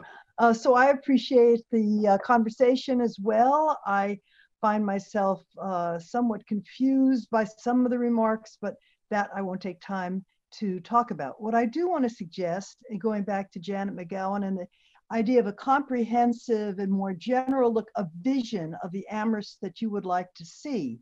And in talking about that vision, I think if you don't think of housing stock as your first point of departure, but think about business. And what I'm talking about is, imagine having places in Amherst that genuinely attract families for business. That is, the businesses attract families. When I first came here, there was Louis downtown, a major grocery store that was kind of the fulcrum of the town of Amherst. What if we really had a bowling alley again? What if we had a pet store? What if we had really an outstanding concert or performance, let's say a performance area like they've recently built in Northampton, where students and residents and people could come and do poetry readings or put on one-act plays or do some ensemble work. Areas that genuinely would bring people into town for food, for culture, for families to enjoy the town. Then there won't be a business crisis in town, which right now is just a plethora of restaurants and cafes. And with a few exceptions, I mean, obviously we can't under COVID use our cinema, which is wonderful, but we can't do that right now. But I'm looking ahead beyond COVID. And what your vision is for the kind of attractions that the town needs to have so that families and students don't just go to bars and restaurants. And at the same time, I'm hearing a little bit about, and it's not just a little bit, there's a lot of talk on campus about a decline based on the plunging numbers of 18 years olds in our state and generally. It wouldn't surprise me if at some point Southwest or any number of these places would be converted into general apartment buildings for people to live and take buses into town or to walk on campus to enjoy various activities. So let's not assume that there's a housing crisis or a housing shortage. Let's wait and see on that. I'd say within the next 10 years, we'll have a much better sense of population parameters in the town of Amherst. The pandemic has possibly revolutionized the way people are going to talk about towns. And while Doug, something really appealed to me when you're saying an urban experience in a small town, I think that's incompatible. If we have an urban experience in a small town, we have a city. And many of us who envision Amherst think of ourselves as living in a town, not in a city. And we have ample urban experience. We have plenty of places to go to if we have new places to go to. Hey, okay, 3 minutes up. Thank you, Jack. Watching the And clock. yes. I appreciate it. All right. So yeah, you know, we're getting a lot of comments here. Ken Rosenthal, please. And again, 3 minutes if you could. Yes, sir. Thank you very much. I want to speak quickly about process and substance. Processes, I want to thank Chris Brestrup for her efforts a while ago to try to make it possible for a group of us to get together to talk about these issues in a more expansive way. I hope you will have read the letter that Pam Rooney and I and a couple of others wrote, published in the Amherst Bulletin a week ago, talking about the inadequacy of meetings like the one we're having tonight, where your audience is unable to see each other. You can't see us, you can only hear us. Yet you make this opportunity available to people like John and Rob. I think that's great. They have a chance to have a cross dialogue with you, but the rest of us are limited to 3 minutes. And I think you're going to cut me off in about 1.5 minutes. So I'm looking forward to not just other meetings, but opportunities where you and your constituents can participate in these very important issues. I, for instance, am a former chair of the Zoning Board of Appeals and was a member of the Select Committee on Goals for Amherst when we came up with the notion about village centers. And so there's a lot of history here that I think you need to take advantage of. One bit of history I'll mention now, and then I'll shut up, is that the town used to be full of people living in, families living in buildings, in the existing buildings we have right now. Those second and third and fourth floors, where there are 4 stories, used to be apartments, not offices. And that's why a Louis Food, where CVS now is, that's why a Louis Food could sustain itself for a while, because there were people who could walk there and would want to walk there. It was a full service supermarket that was perfect for Amherst. Now we have 47 restaurants and bars that have pushed out of town the stores where people used to shop. The reason I think that housing is important, and the reason I think that we're going to want housing in town, is because this pandemic is teaching us how many of us can work from home. And small towns like Amherst, especially towns as qualified as Amherst are the destination homes for people who are moving out of the cities, moving out of Boston, moving out of New York, and working where they want to live. And this is a great opportunity for us. I think we need to take advantage of it and talk about it. Thank you for the time. I look forward to having time to talk to you at greater length about all these issues. Thank you very much, Ken. Jean?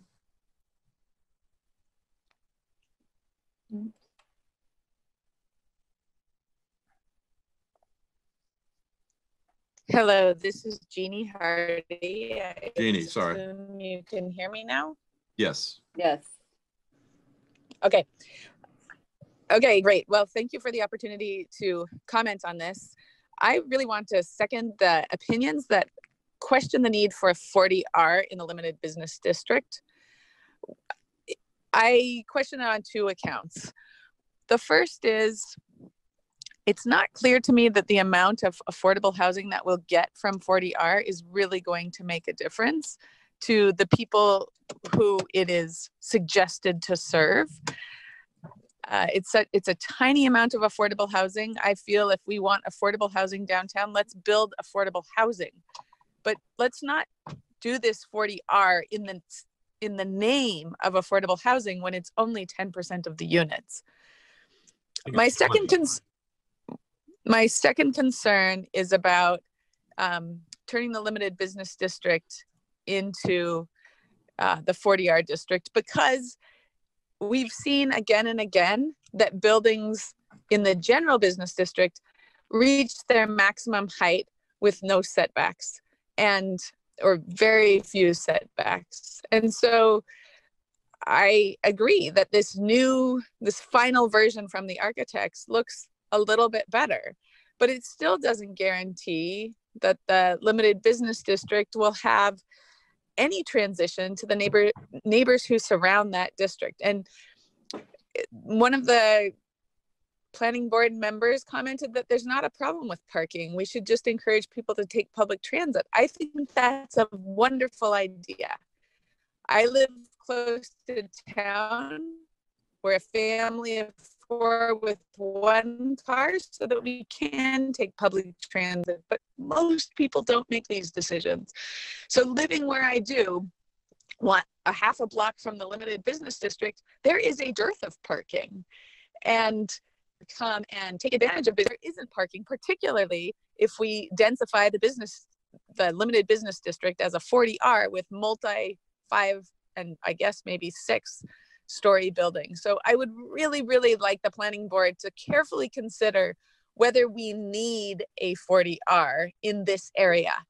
Why can't we keep things as we have them, and on a case-by-case basis, assess whether developments will be in line with our vision for Amherst. I don't think we need the overlay of the 40R.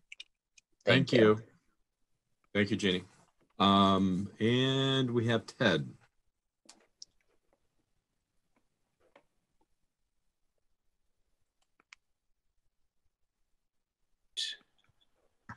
Hello, this is Ted. Hi, Ted. Welcome. Very quickly, I appreciate what Janet was saying about the need to sort of look at the whole picture and not just focus on one space. I second all the comments that came before me, and just, the demographics are going to be changing. And I particularly liked the idea of start at the end, figure out what you want. I think 40R could be a tool that you don't necessarily need. So that's all I have to say. Thank you very much. Thanks, Ted. So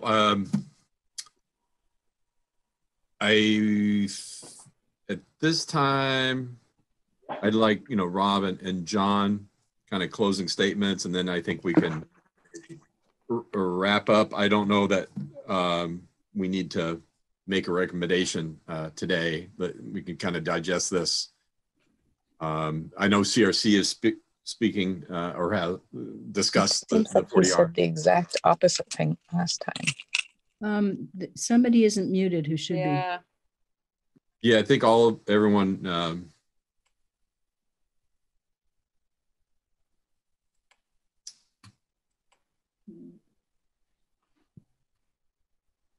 There you go. Take it them all. Yeah. So, but John, Rob, with what the planning board comments and some of the public comments, you have any, Rob?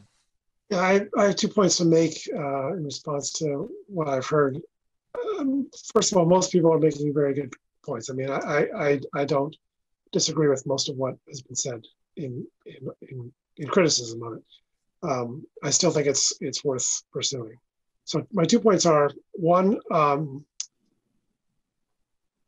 not liking the existing buildings or the new buildings is not a reason to avoid 40R, because the existing zoning allowed and allows those buildings. So if you don't like those buildings, you have to change the zoning. And second, in the 40R that covers the BL, most of the BL, the buildings would be limited to 3 stories, which is what Mr. Brick and some other people have said is what they want. So three stories, which is actually what is allowed there now, except it can't be built because of other zoning problems. So 3 stories is still the proposal for the limited business zone. Thank you, Rob. And John? I appreciate the opportunity to talk this evening. Unlike the other people, I don't think you should be careful.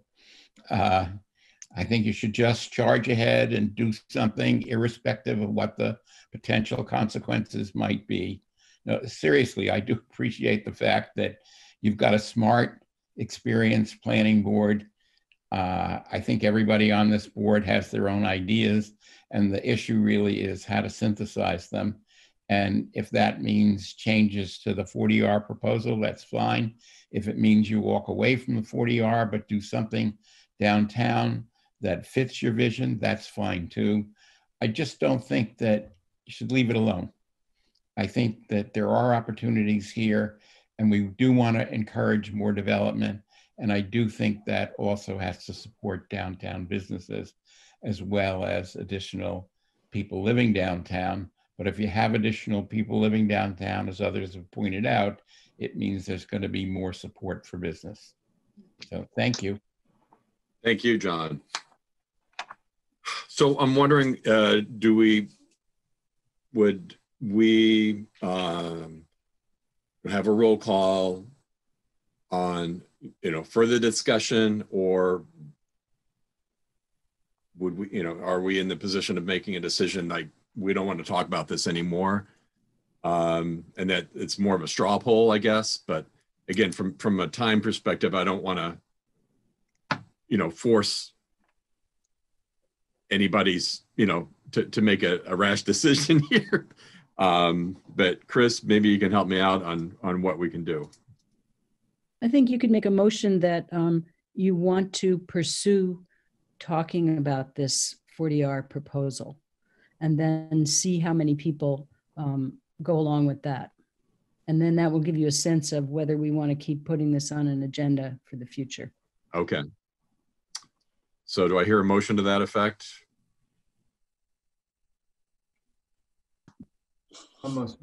Okay. Tom, a second? I'll second Johanna. All right, Johanna. Don't think we need a discussion, but any words? Okay. So I'll just do a roll call. Maria, do you want to, all right, so the motion is we want to continue discussing 40R, that there's merit here, there's something Yes. worth doing. Okay, so Tom. Yes. Andrew. Aye. And Doug.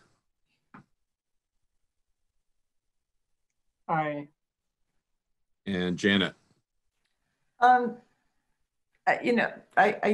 wouldn't say don't talk about it. So. Okay. Let's get some. Is that a yay or a nay or? Kind of like an ah. I need to record it though. So. Yes, I think we should keep talking about it, but I do want to, if we're going to keep talking about it, really dig into it in the details and the sections and the lack of, there's too many waivers. Like, I think people have to plummet into it, because I think that's where the problems really emerge. But I'm not in favor of this proposal in downtown. So, but I'm not going to tell the board not to talk about it. It seems, so I'll say yes. Okay, Johanna? Aye. And I am a yes. So I think that's unanimous. That's good. But so, oh boy, we're at 8:30 here. But I want to thank Rob, John, you guys, appreciate all the work you do on the Housing Trust. And I'm so glad, and I apologize about the last meeting where a little mismanaged there, but I'm so glad you guys were able to be present and help us with this discussion. Thanks, good luck. Thank you.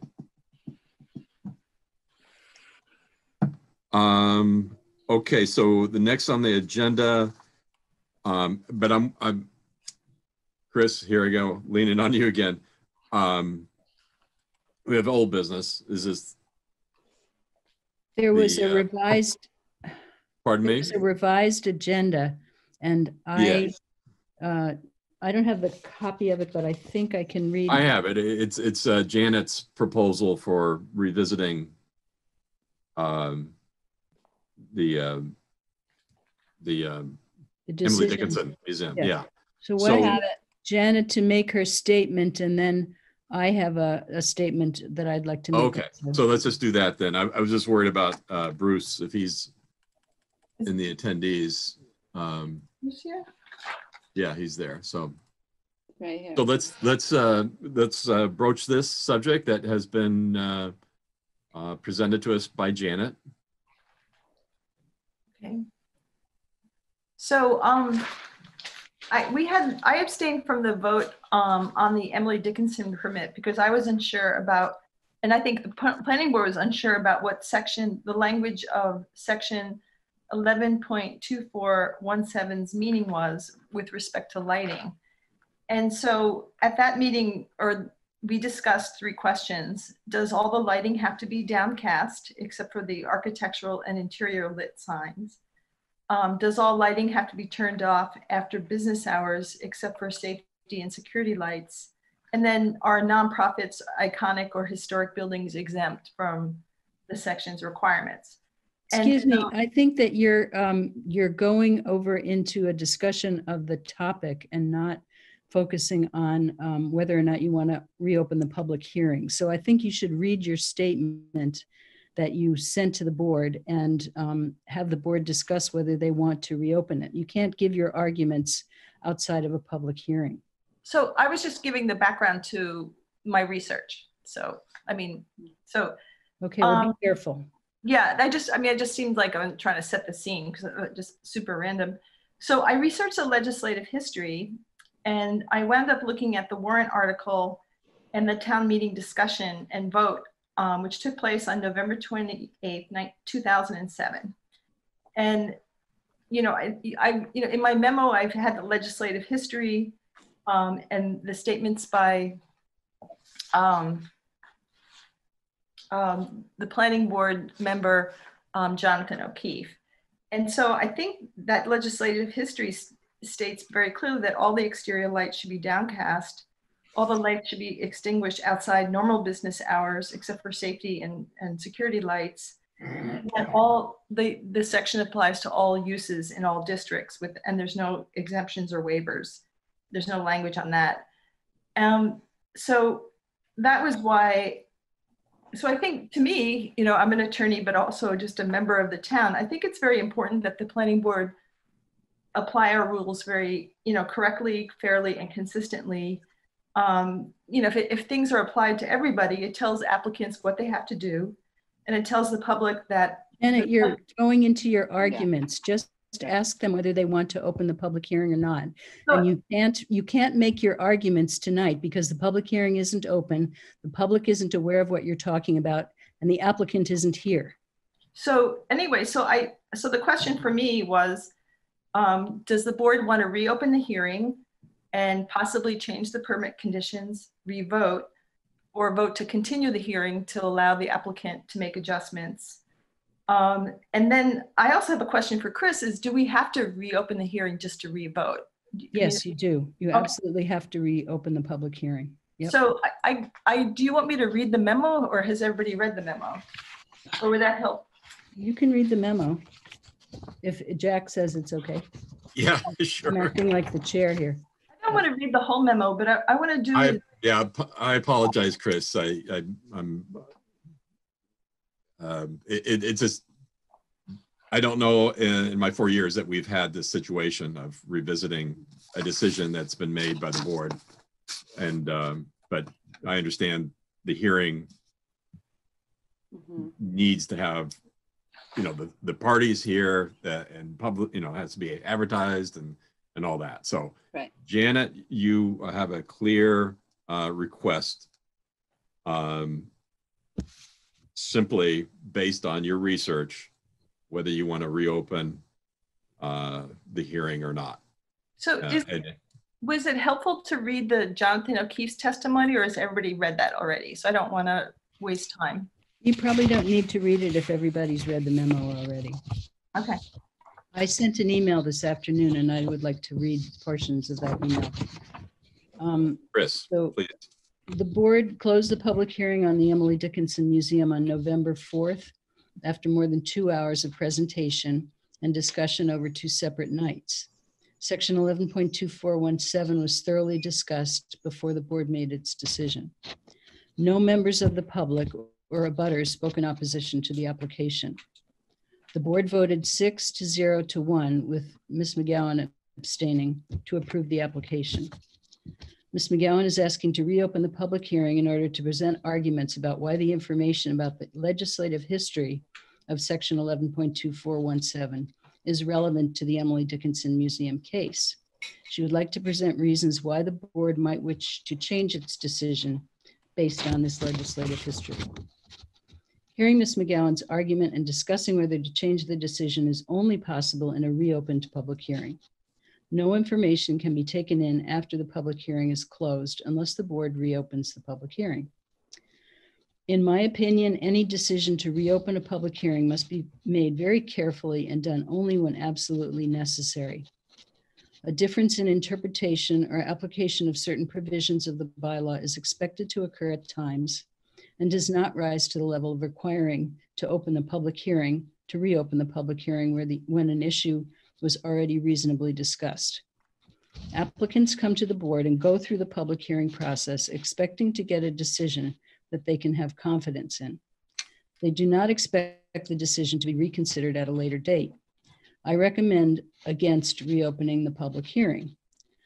But I would also say that at a later date, the board may wish to revisit the language of Section 11.2417 and decide if it needs to be clarified or improved as part of the zoning bylaw rewrite that's currently underway.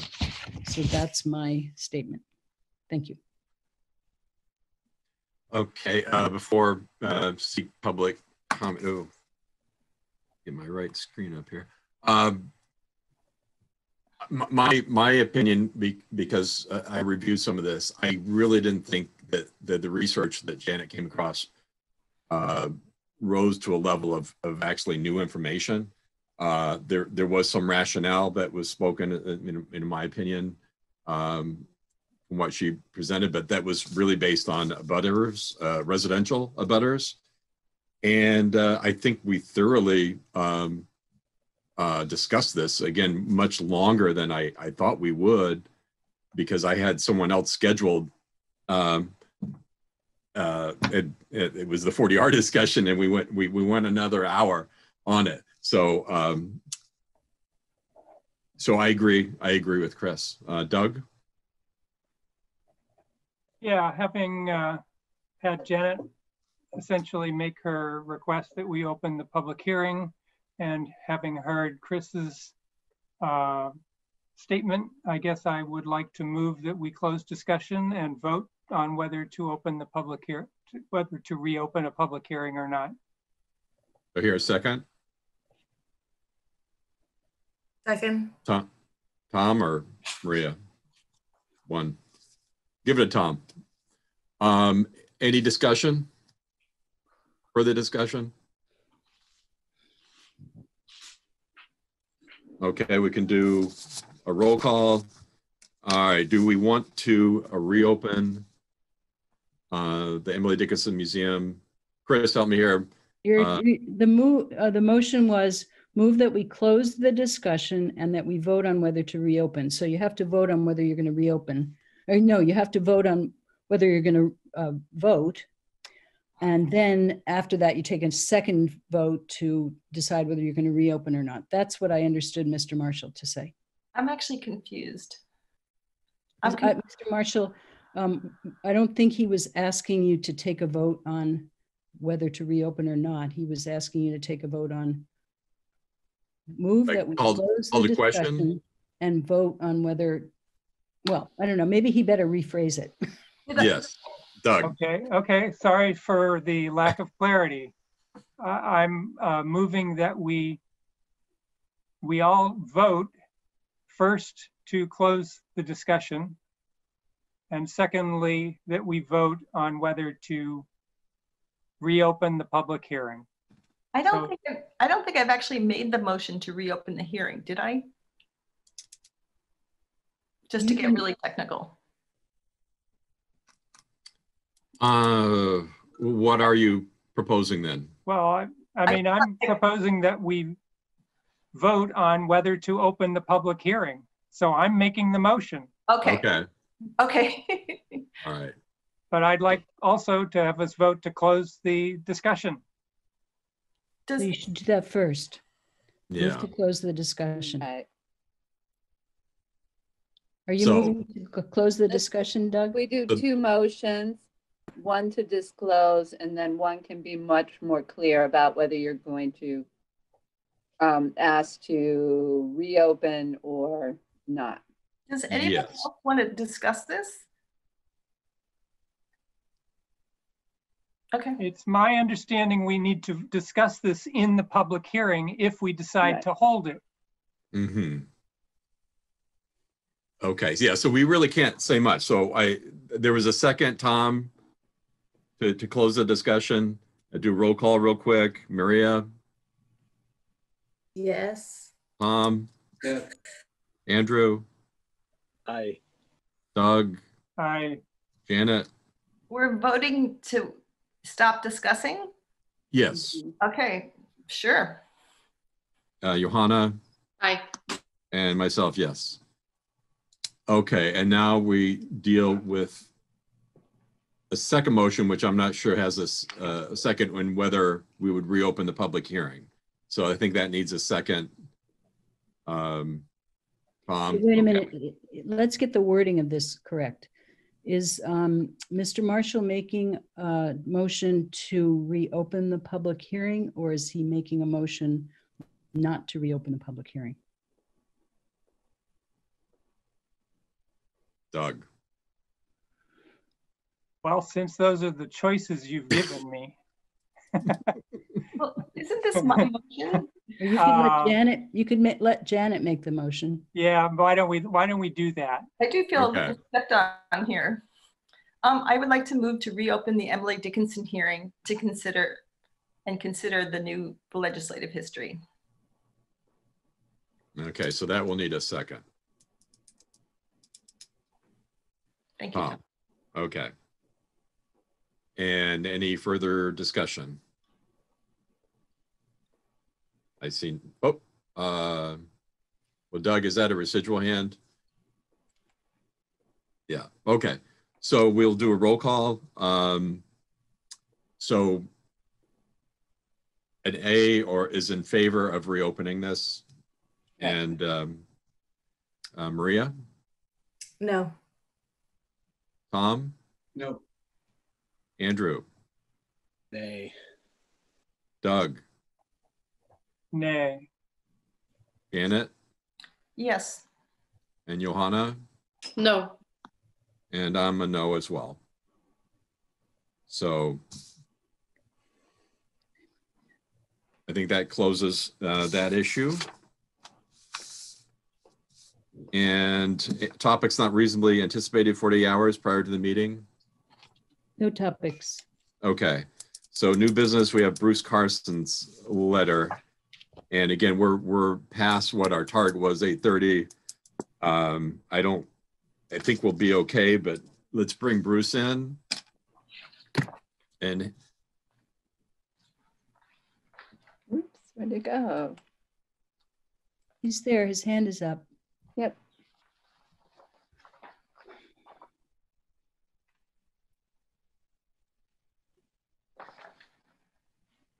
hi, Bruce?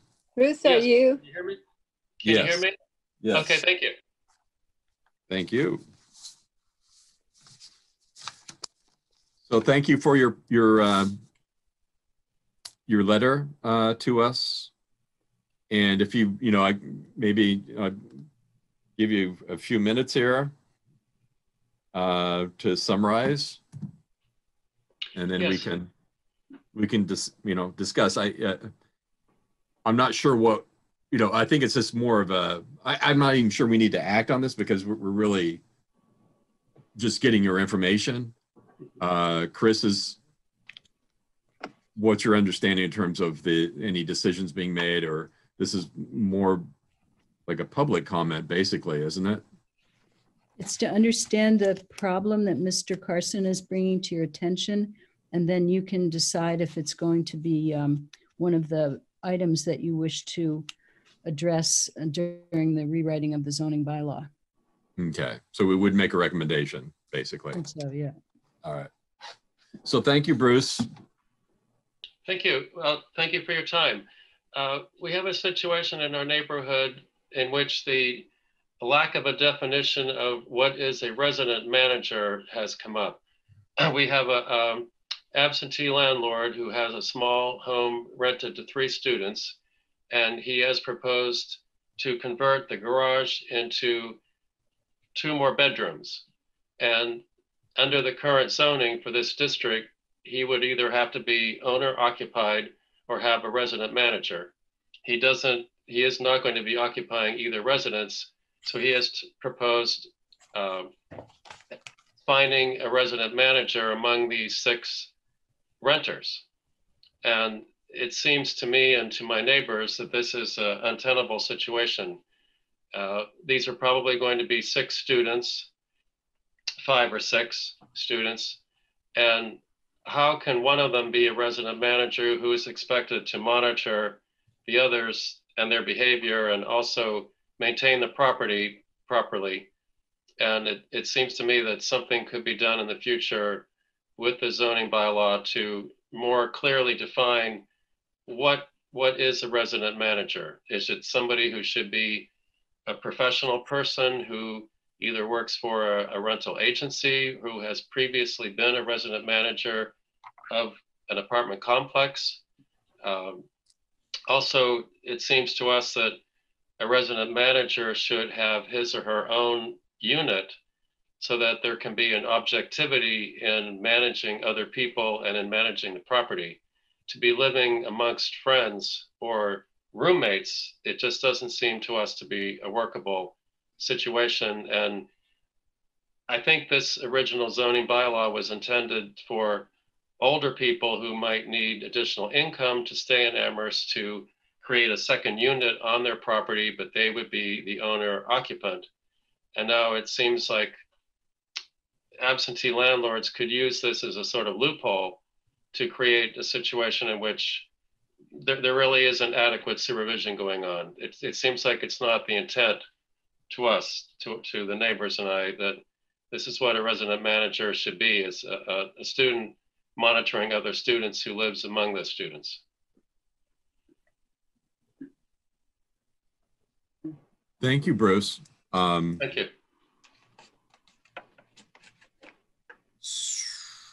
So I suspect that this is going to be a discussion. I mean, this hit some kind of trigger points for me with regard to the whole, availability of housing, family, housing for families within the town, and Bruce your letter, I ended up like doing some research, which I think I will present at a subsequent meeting. That I think, Chris, you shared an email that I had. It had to do with incentives for owner occupied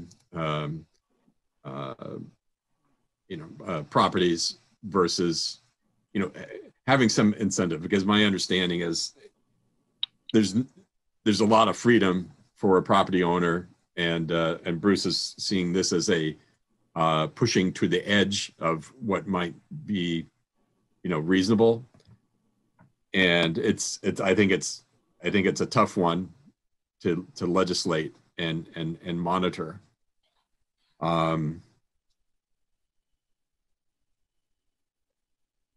So, Jack, Mr. McDougall has his hand raised. Andrew, please. Thanks, Jack.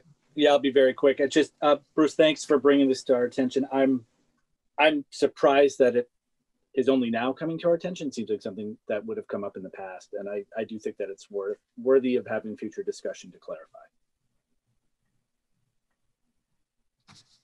Yes, thank you.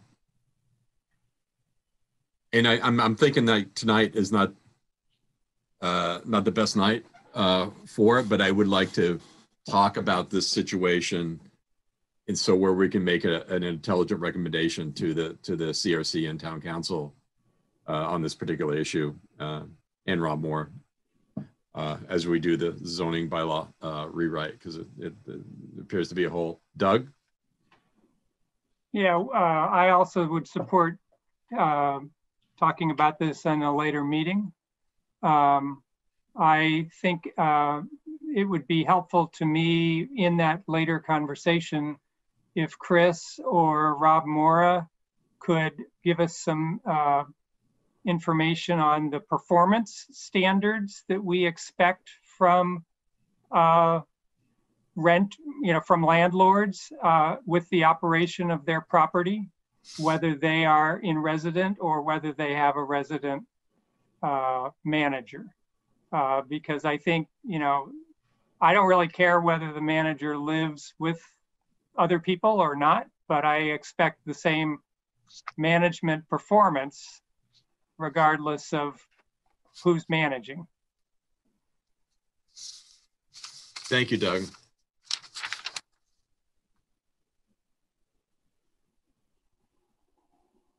And do I see any other discussion?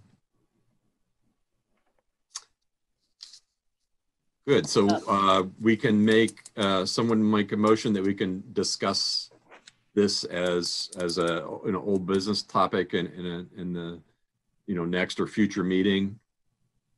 And I would probably wrap in some of the things I put in that email about recommending tax incentives that some towns in Massachusetts have been using for quite a while, where owner occupied buildings get a rebate basically.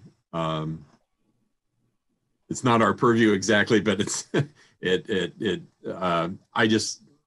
I feel like we need to provide some incentives for owner occupied buildings versus the rental situations. But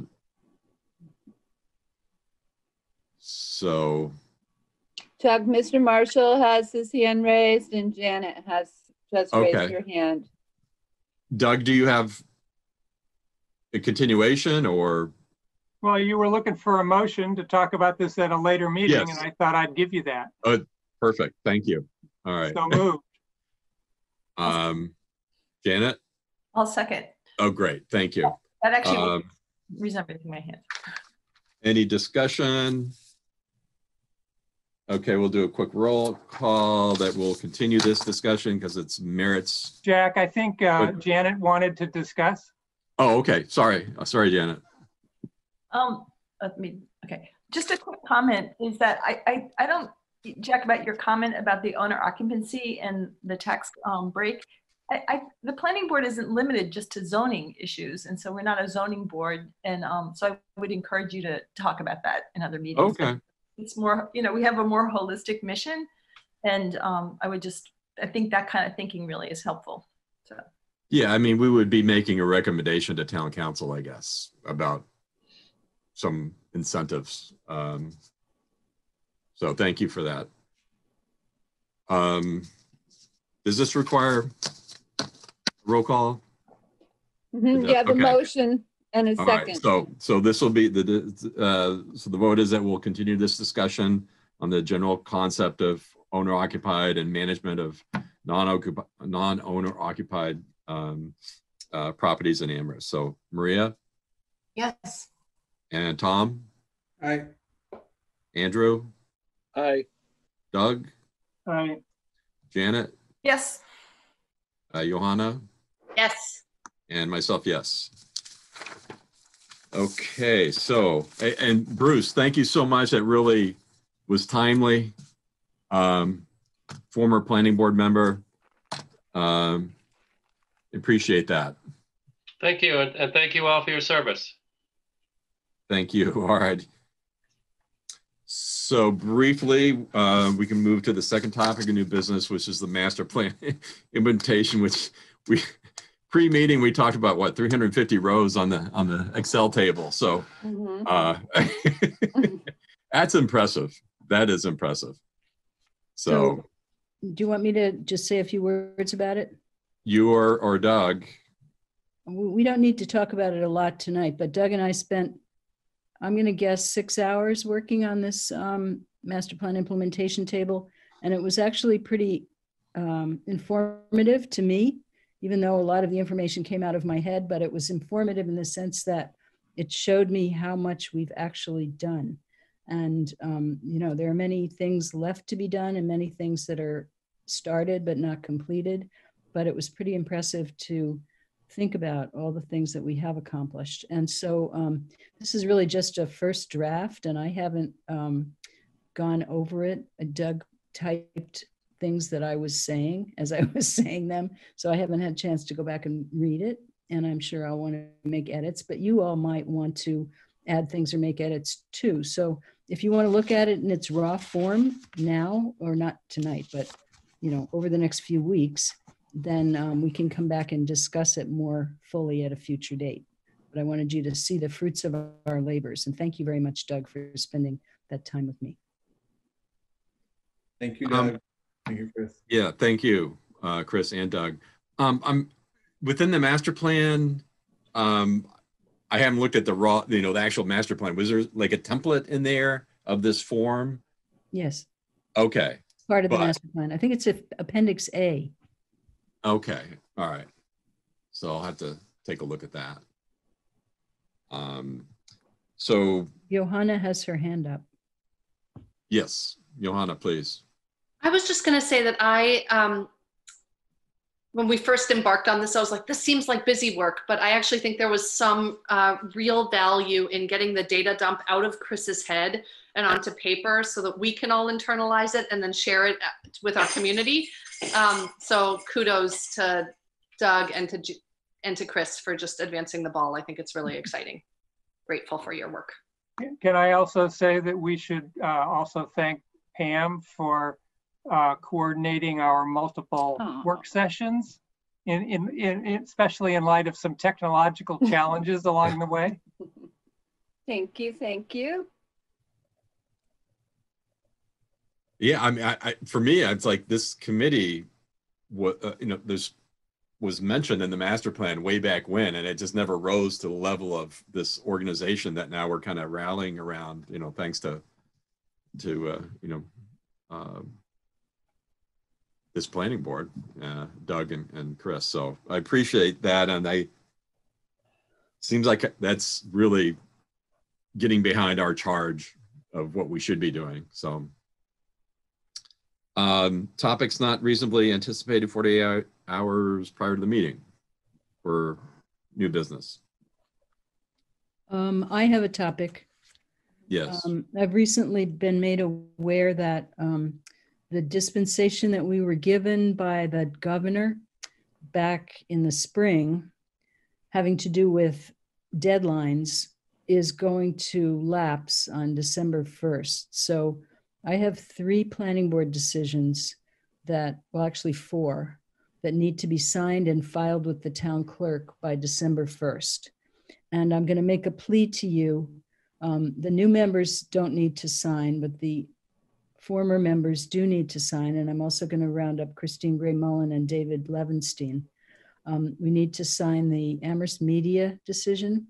And I'm very embarrassed to say that I haven't completed Russ Wilson's decision for porch on Vista Terrace, nor have I completed the decision for the Kendrick Park playground. And that's now under contract. So those 3 decisions have to be signed and filed with the town clerk by December 1st, which is the Tuesday after Thanksgiving. So I'm going to be making a plea to you in the next few days, and I'm hoping that you'll be in town and I'll be able to drive over to your homes and get you to sign these decisions. Chris, can we get some pies from you? I'll give you whatever you need.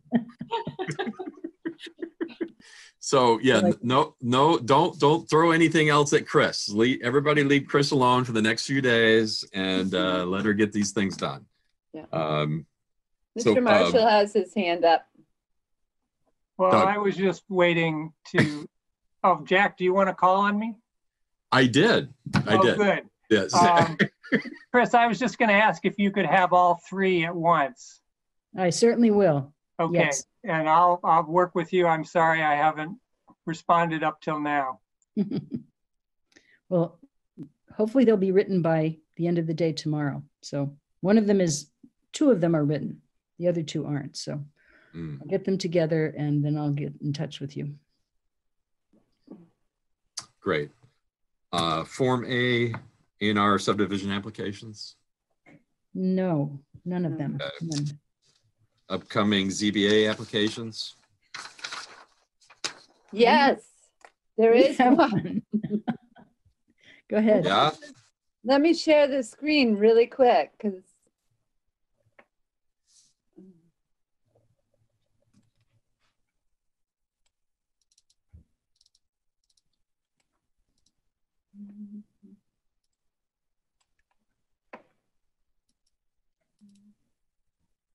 where is it?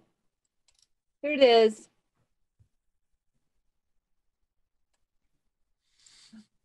Oops.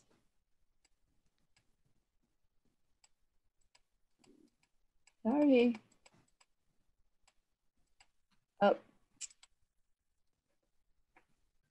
Oh, my lordy. I think I'm tired.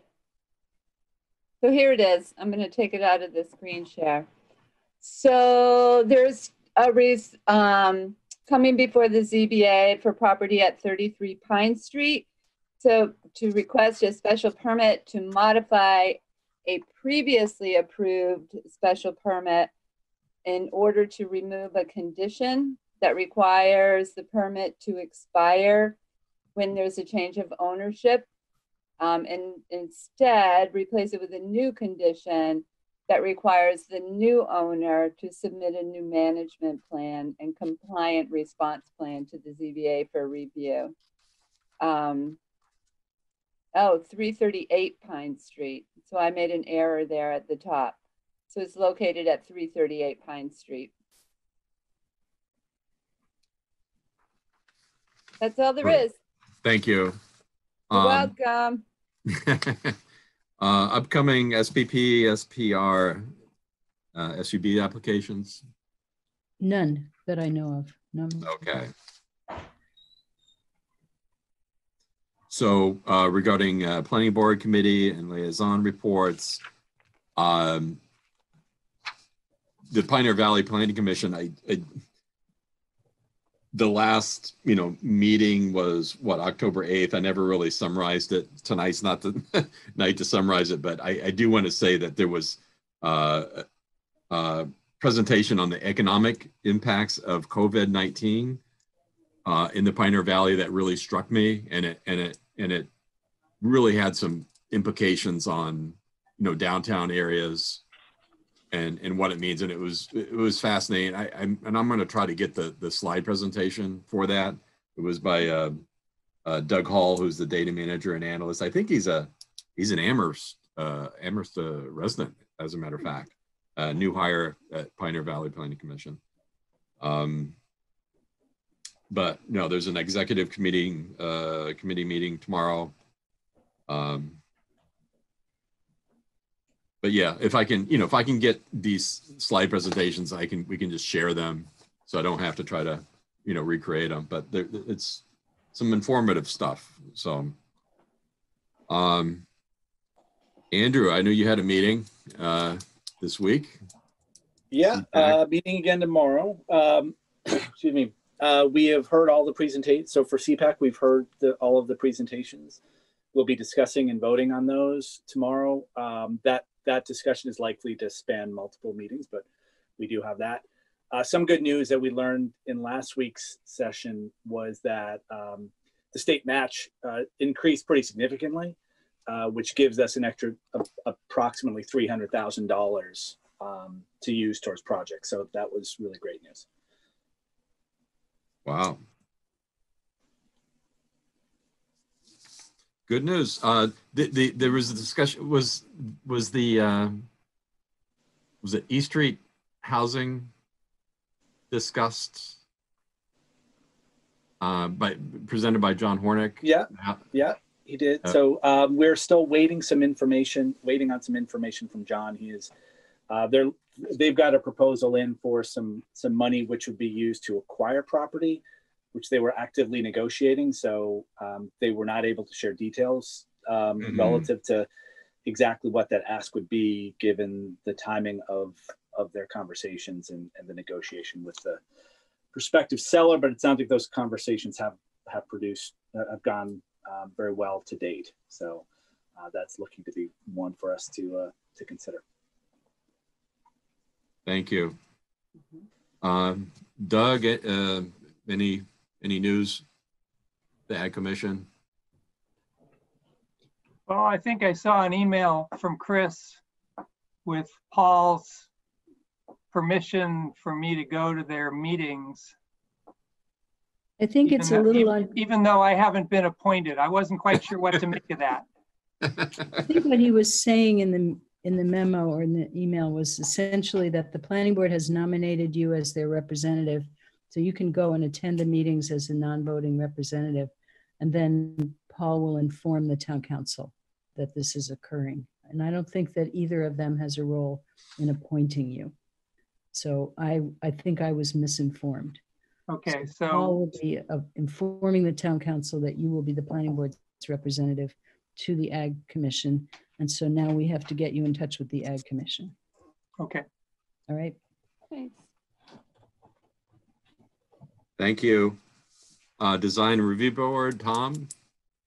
Yeah, we had a follow-up meeting. Last time I think I mentioned we approved some bus stations downtown, bus stops or shelters downtown. They're pretty much in line with the designs that are there now, pretty much mocking the same ones on 3 locations. And then there was a review of essentially the installation of a somewhat interactive wayfinding system. There'd be 3 units on several corners. I can actually share a plan. Maybe I can have Pam circulate that and Chris circulate it as well. 3 locations where they're putting up wayfinding, utilizing funds from COVID support to basically try to get information out into the town about what's going on with COVID to support local businesses and advertisements for those local businesses as well. And those were, went through 2 meetings to get that approved. They provided mock-ups for these. We have basically are entering a 1-year test phase for these 3 signs to see how they work out in our town, but they're used in other towns as well. They were coordinated with the graphic designer who's responsible for the wayfinding system that's already being installed in town. And then those also come with several charging stations that could support people who used to use things like the library for charging phones or devices, and that those will be installed around town as well.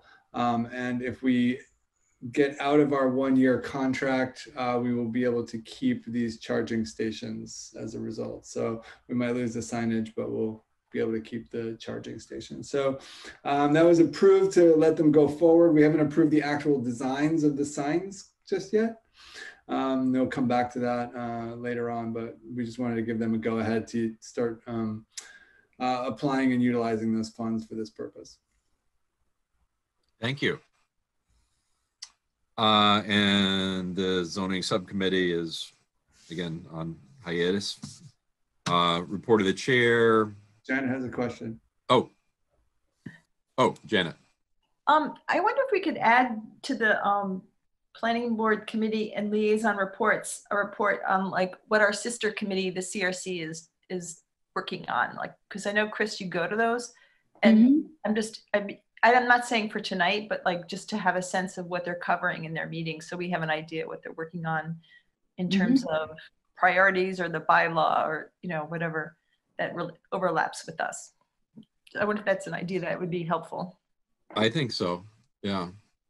I'd be happy to do that. And I can tell you just briefly that the meeting that they had on Tuesday, they discussed 40R for an hour. And they also looked at a chart or a matrix that's been developed by Ben Brager in our office to chart the different items that the planning board, planning department, and the CRC have said are their priorities for zoning changes. So the chart is an effort to get a handle on how long will it take to do various changes, whether we need consultants on these changes, and other information related to that. So that's all part of the CRC's packet, and you could look at it online if you wanted to. So. Thank you. Good suggestion, Janet. So report of the chair. I don't think I have anything more to add than what has been discussed here. So good, very good meeting. Report of staff, Chris. Thanks. We're all working really hard, the planning board as well as the planning department. So thanks for all your hard work. And so we can adjourn at 9:09.